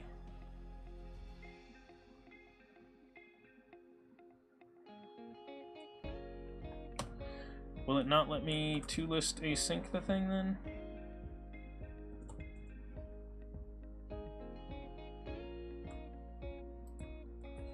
Huh. Well, that's fine.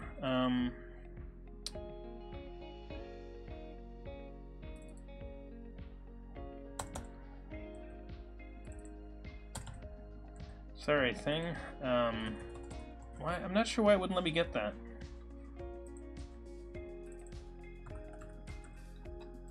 I wonder why. Oh, that's a good question. Is there a select async? No, no select async. Yeah, I'm not sure why I wasn't able to still async that. So I will need to look that up, WTF Blub. That's really confusing that I wasn't able to do that, but this works just the same. So we'll go ahead and bring this page up, and it should still load. But now we should get the correct formatting. Oh, whoops! Hang on, I left something somewhere. Oh, on this front end, that's not the. I need to have the ID on that object. That is my mistake. ID equals entity.id. My bad. We definitely needed that. Create property ID. There we go. We're going to put that up on the top.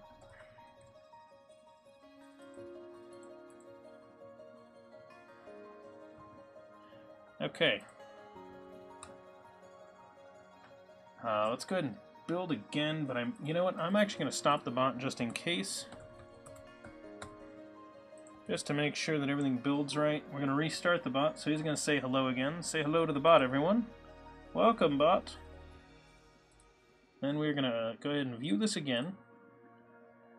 And all should be right in the world. So there we go. There's our awesome webpage under construction page. For anybody that's got any 90s website nostalgia right there. Now when we go to edit the schedule. Oh, rip. What does it have to be? It has to be like 0 that or something. Oops.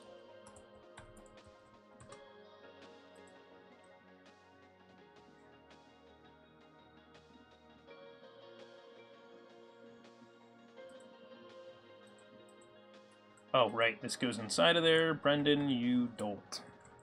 Derp, derp, derp, derp, derp, derp, derp, derp.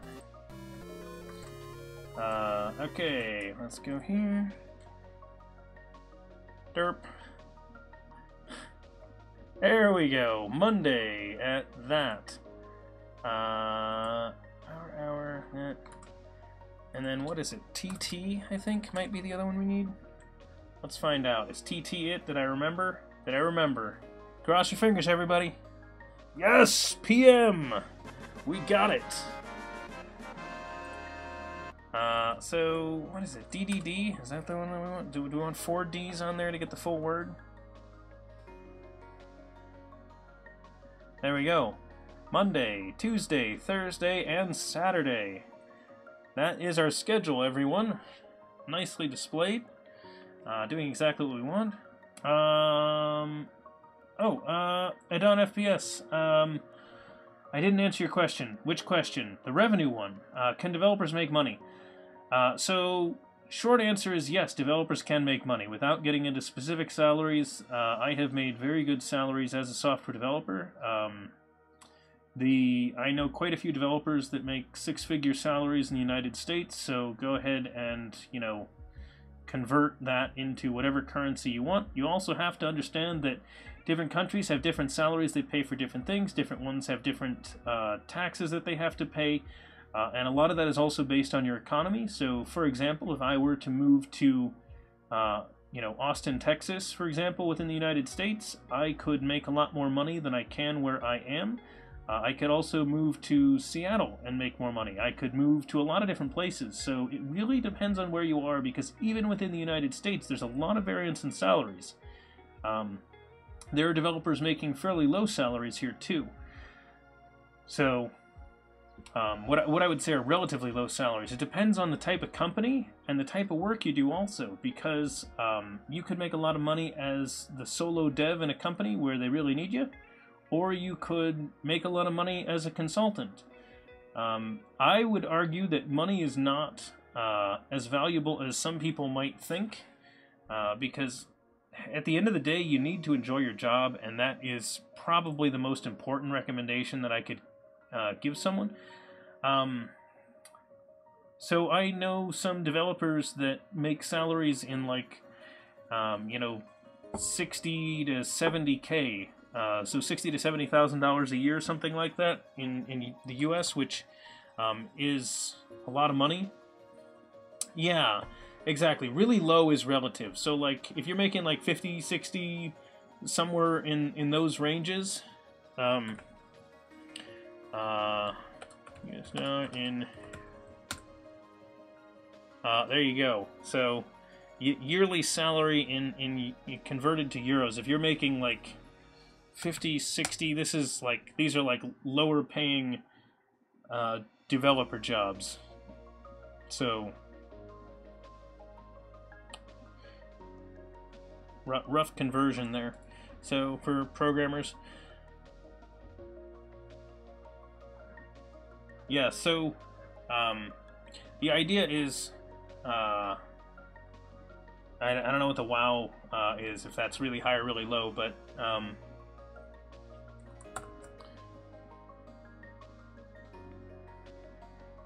yeah, so the other question is after taxes, because those are before tax numbers, so you do lose a good chunk of that, and it depends on the country you live in. And there's a lot, yeah, see, as Sven says, there's a lot of other stuff too. So, it varies. But if you check out whoops, I can't spell, Glassdoor. You could check out their salary stuff, because you could just say, for this stuff, I specifically talked about Austin. If we did senior software engineer, which is a fairly general term, and put this one in here, see, as I said, they, you know, like, that's roughly what I was saying. Like, if you're in there, your average is going to be like a 6-figure salary. This is basically what they make, and if we convert that into USD in euros, just to convert that, whoops, that didn't want to switch it. There you go. So, roughly speaking, in euros, that's what developers in Austin make. So yes, programming jobs pay reasonably well, if people are wondering.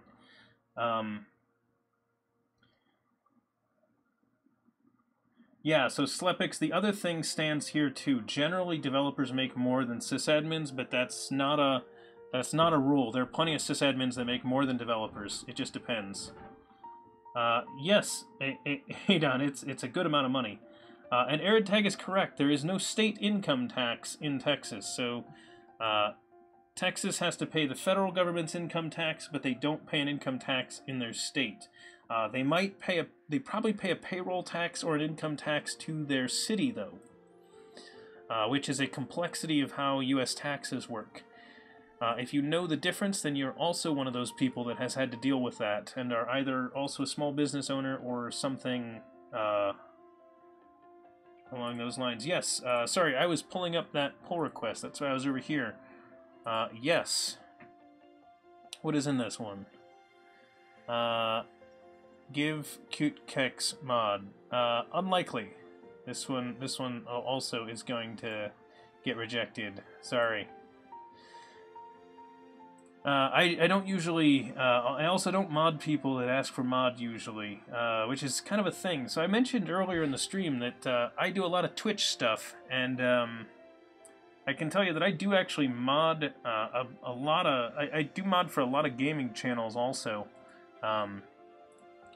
Not that I'm like super active in modding for them, but a lot of times they make me a mod because I am, you know, like, first off, fairly trustworthy person that they, you know, don't mind letting mod for their channel. So there is that. Not to say that you're not trustworthy. It's just that that's usually the thing, is don't ask. You don't usually ask to be a mod, and you're more likely to get it that way.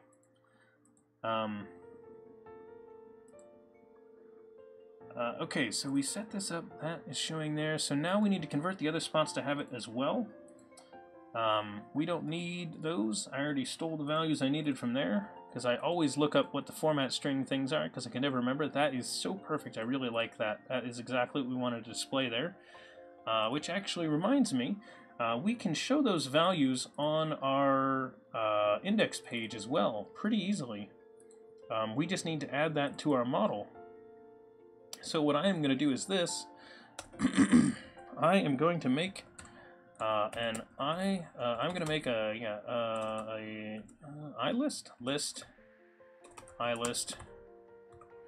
of schedule view model, schedule view models. There we go, on get, and I'm going to just say this for now: schedule view models equals. Let's go over to this one. Where's the schedule? Right here. Index. Right there.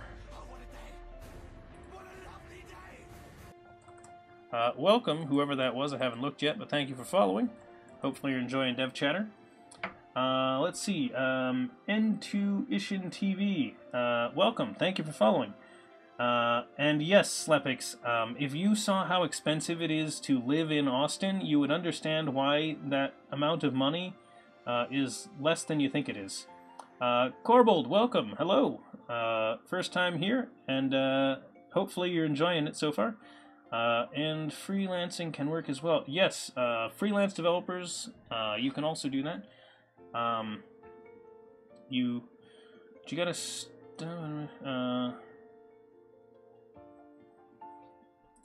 Okay, so on this, I need to set up a constructor.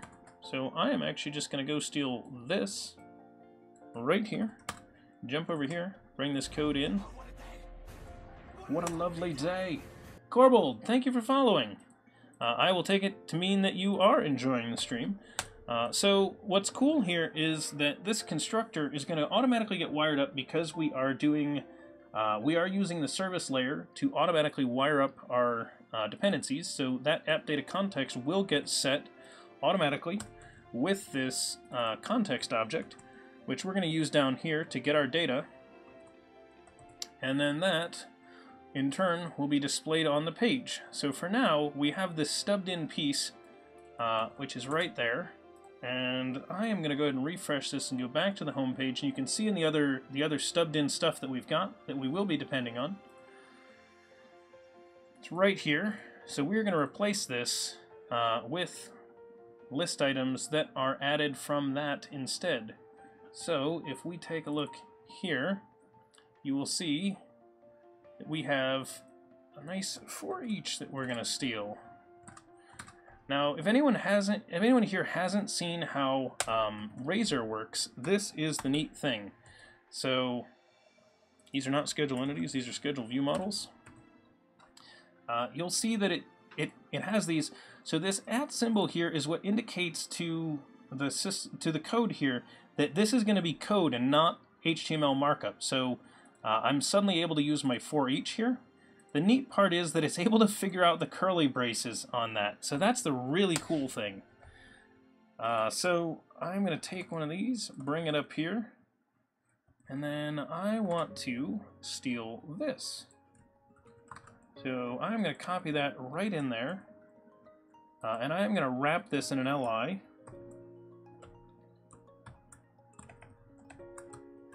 So that is now a list item that is going to display that value.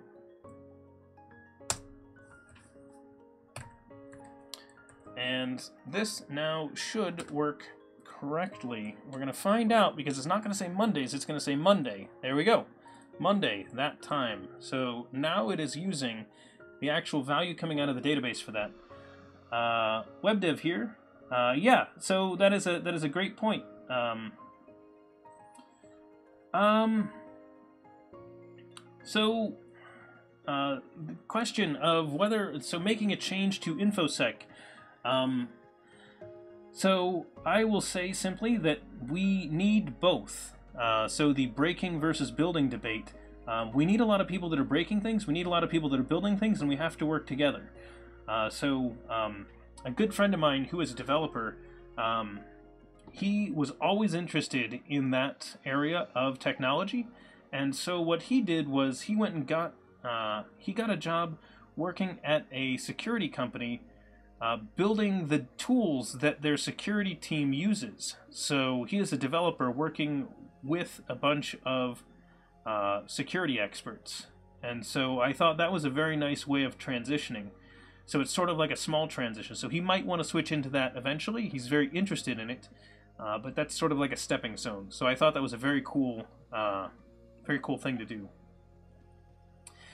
Not sure what kind of questions I answered, but your computer science going into your final year and you've been trying to work on more personal projects to gain experience. You're currently working on a Twitter bot. What type of projects would you recommend to someone looking to build a collection of personal projects and gain experience?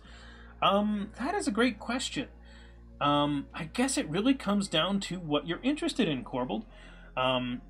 So one of the things that I love is that when I was a student learning to program, I was always doing side projects, and one of the best things that you can do as a developer, regardless of skill level, no matter where you are in your career, is to be working on fun side projects. And the reason I say fun side projects is you don't want to get caught in the trap that people talk about where it's like you have to be doing, hundreds of hours of practice just to stay relevant, because that's a recipe for, not enjoying what you're doing.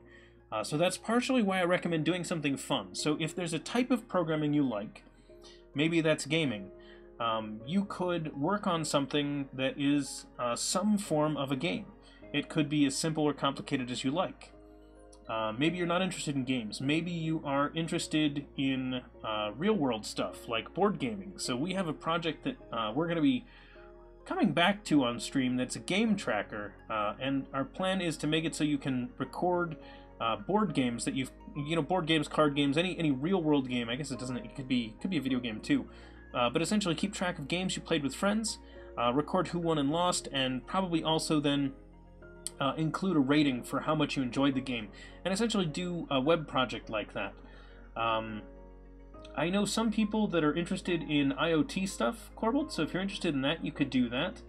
I've seen some really interesting drone programming projects that people have done before. I was at a conference, and it had a large ballroom area where people were programming drones to fly around the room and do certain things. And I worked for a company that we all wore green shirts, and so a group of our developers programmed their bot to look for that color of green around the room and fly at us. So like we had drones like dive bombing us, trying to not ones that were going to harm us. They've got like safety stuff all around the blades, so you don't actually get hurt by them. But it's kind of funny. It's like we come walking into rooms, and it's like, oh, and you've got your drones attacking us. Thanks, guys. So it was our teammates that were doing it. It was funny. Let's see. Are you not doing a year in industry? Yeah. So the other thing that that he just mentioned there, Exo just mentioned, is a lot of people go and take some time in industry, whether that is a co-op or an internship or something like that. In some way, go and do some programming. I highly recommend that. And if you're learning multiple languages, having a side project, we recommend to introduce all the skills of the project. And suggestion of implementing a database using SQL to a project with HTML, CSS, JavaScript, or Java application other than registration, login accounts, etc.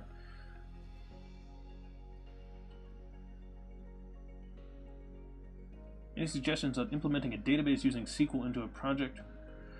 I actually don't have a good recommendation on that one. I have not worked with Java in that way in a while, so my recommendations would be out of date.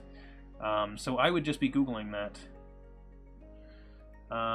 Technical student in computer science. I've been doing biology and computer science did a year in the industry. Oh, okay.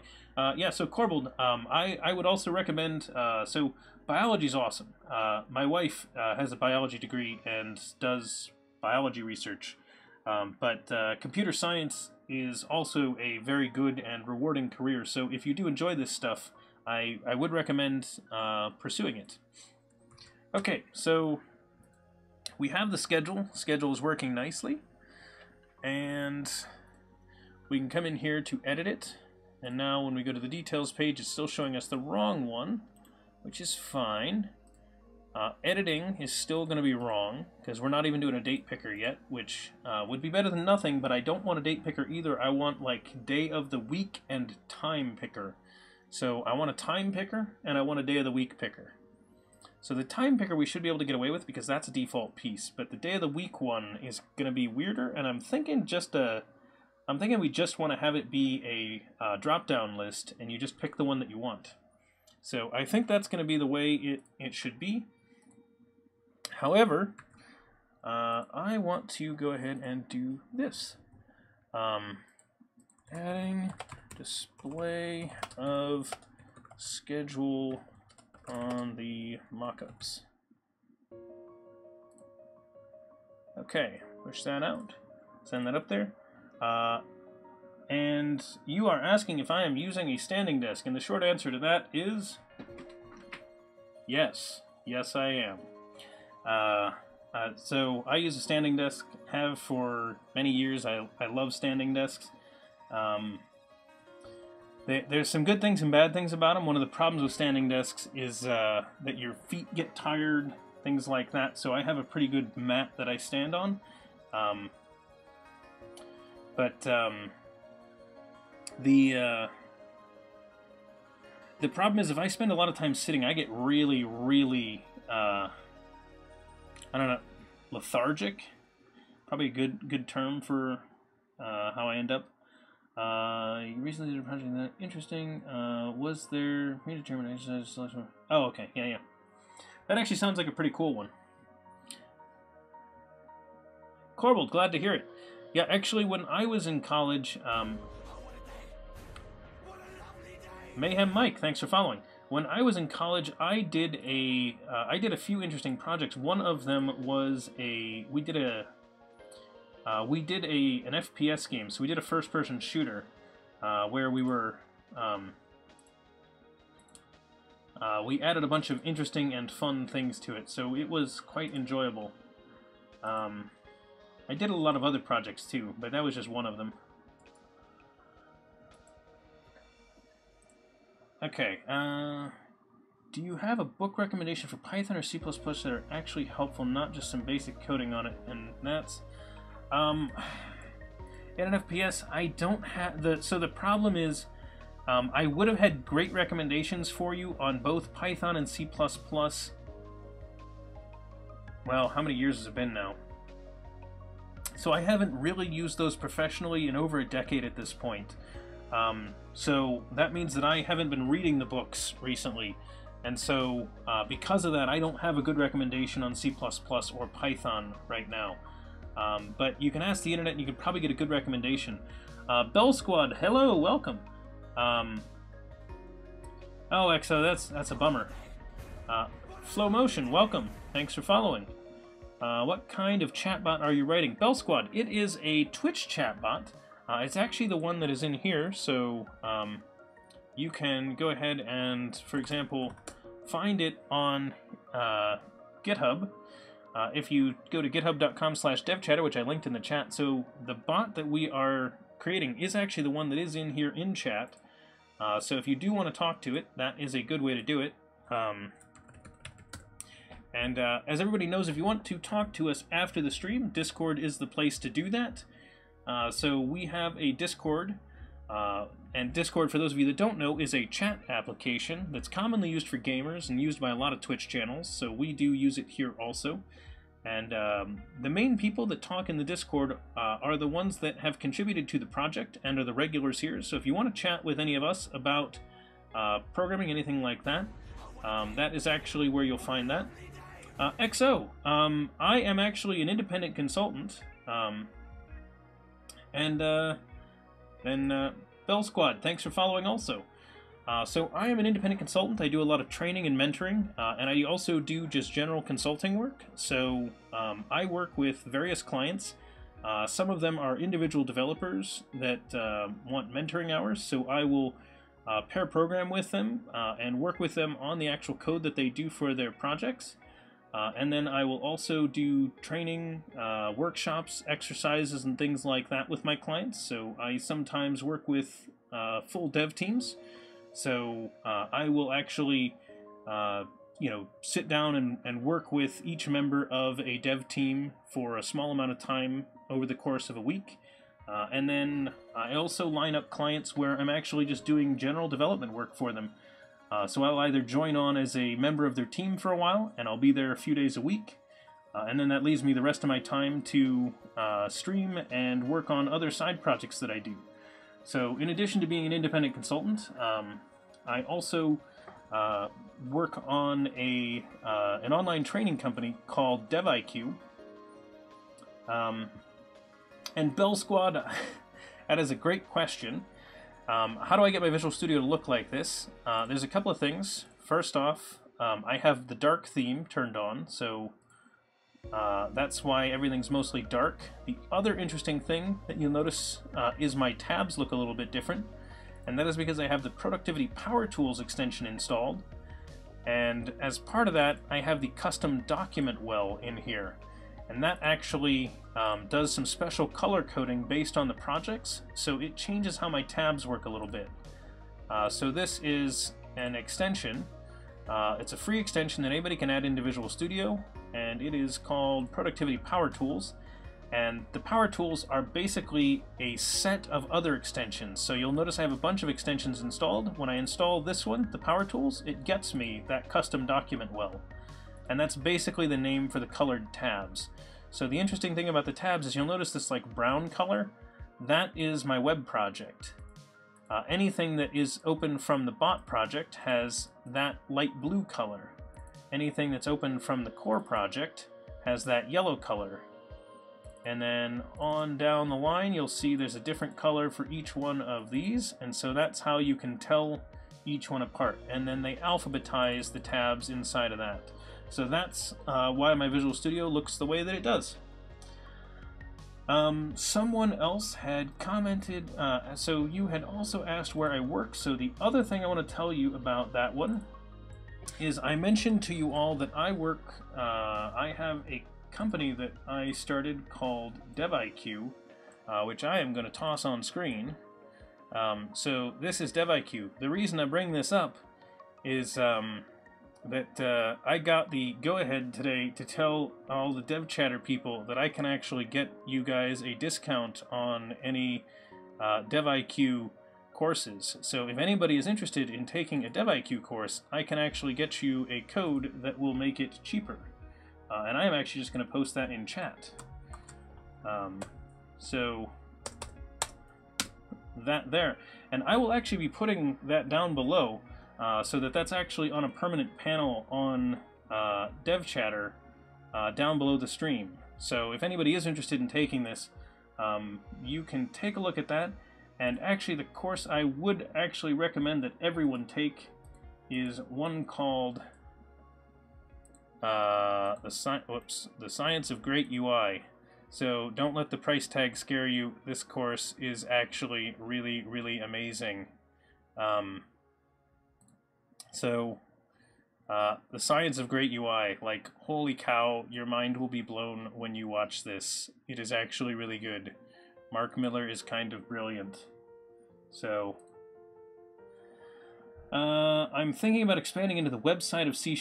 Awesome, good. What would you recommend? Learning MVC 5 or Core? MVC seems to be widespread, but lots of people say Core is the future. Mayhem Mike, that is an easy answer.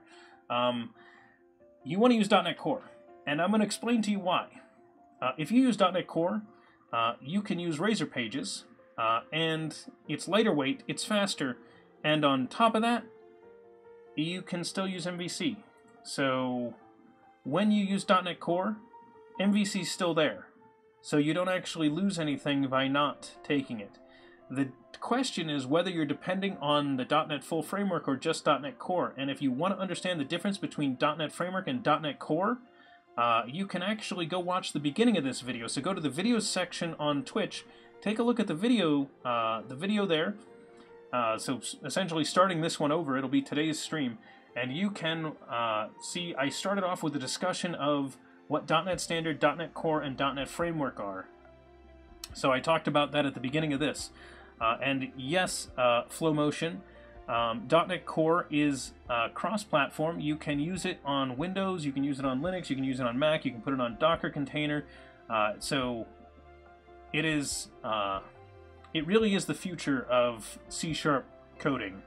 And I will give you the warning, as Microsoft will tell you, full .NET Framework is not going away, but .NET Core is clearly the future. So there's no question there.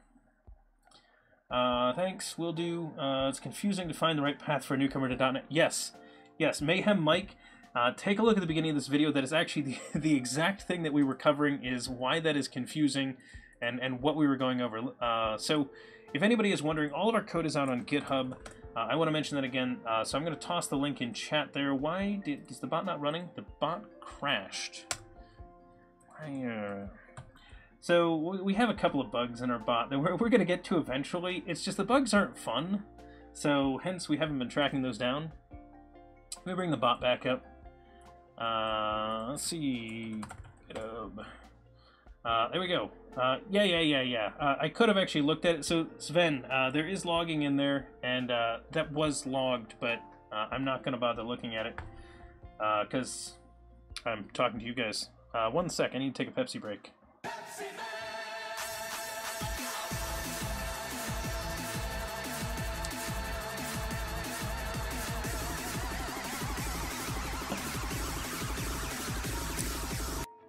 Not sponsored. Anyway, not sponsored yet. Gotta put in the yet, because we're still hoping. Anyway, so I wanted to link to GitHub, which is there, and then in the GitHub, you'll notice a couple of projects. One of them is our Stream Info one, and this is actually where people can make suggestions for things that they want to see us do on the stream. So so if you go to the issues here, you'll notice that there is a closed issue for do a stream explaining the various .NET Framework versions. So we actually did that today.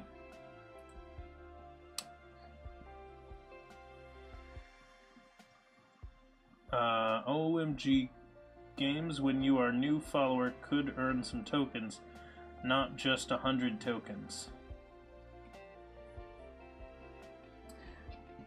So, since I did it at the beginning of the stream, I'm not going to do it again, but basically I talked about this and how that works. So you can check the beginning of the video if you want to see what that is. I went over all the different versions. It's right at the beginning, so you don't even need to look at that. And Slepix, Janiscu is not a native English speaker. In fact, very good English, but no, not a native English speaker. The 3 in a row fruit game, the arcade game. Oh, yeah. So there are a lot of arcade games that we need to add in Janiscu for ways for people to earn coins. We just also need to come up with ways for them to redeem coins, so things for people to do with them. Oh no, Slepix. Yeah, I know it wasn't a mean comment. It was a joke comment. I know exactly what you're quoting too. There are a lot of non-native English speakers. The thing that I've tried to explain to people before, because someone said to me, it's like, oh, English isn't as widespread as you think it is, and I was like, oh no, it is. It might not be like the most common, first language, but it probably is the most common second language on the planet. So you can buy a Pepsi. Why can I've got a Pepsi right here.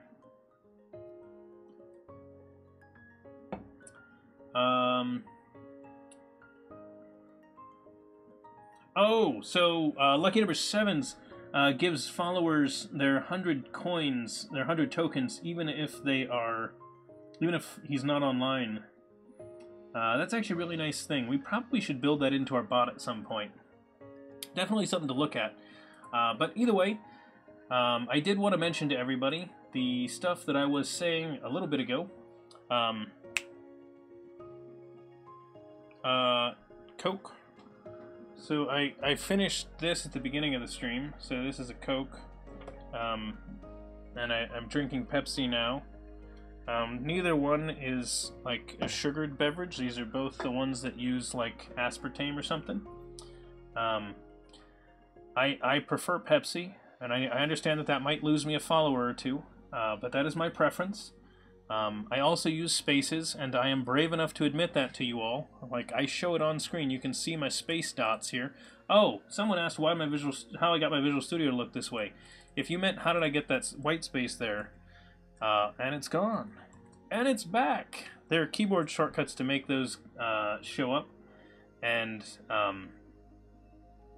I use Control-RW as the keyboard shortcut that I use to show those. Yeah, people use spaces, tabs. I don't care which one you use, as long as you use one throughout your project. If you want to use spaces, cool. If you want to use tabs, cool.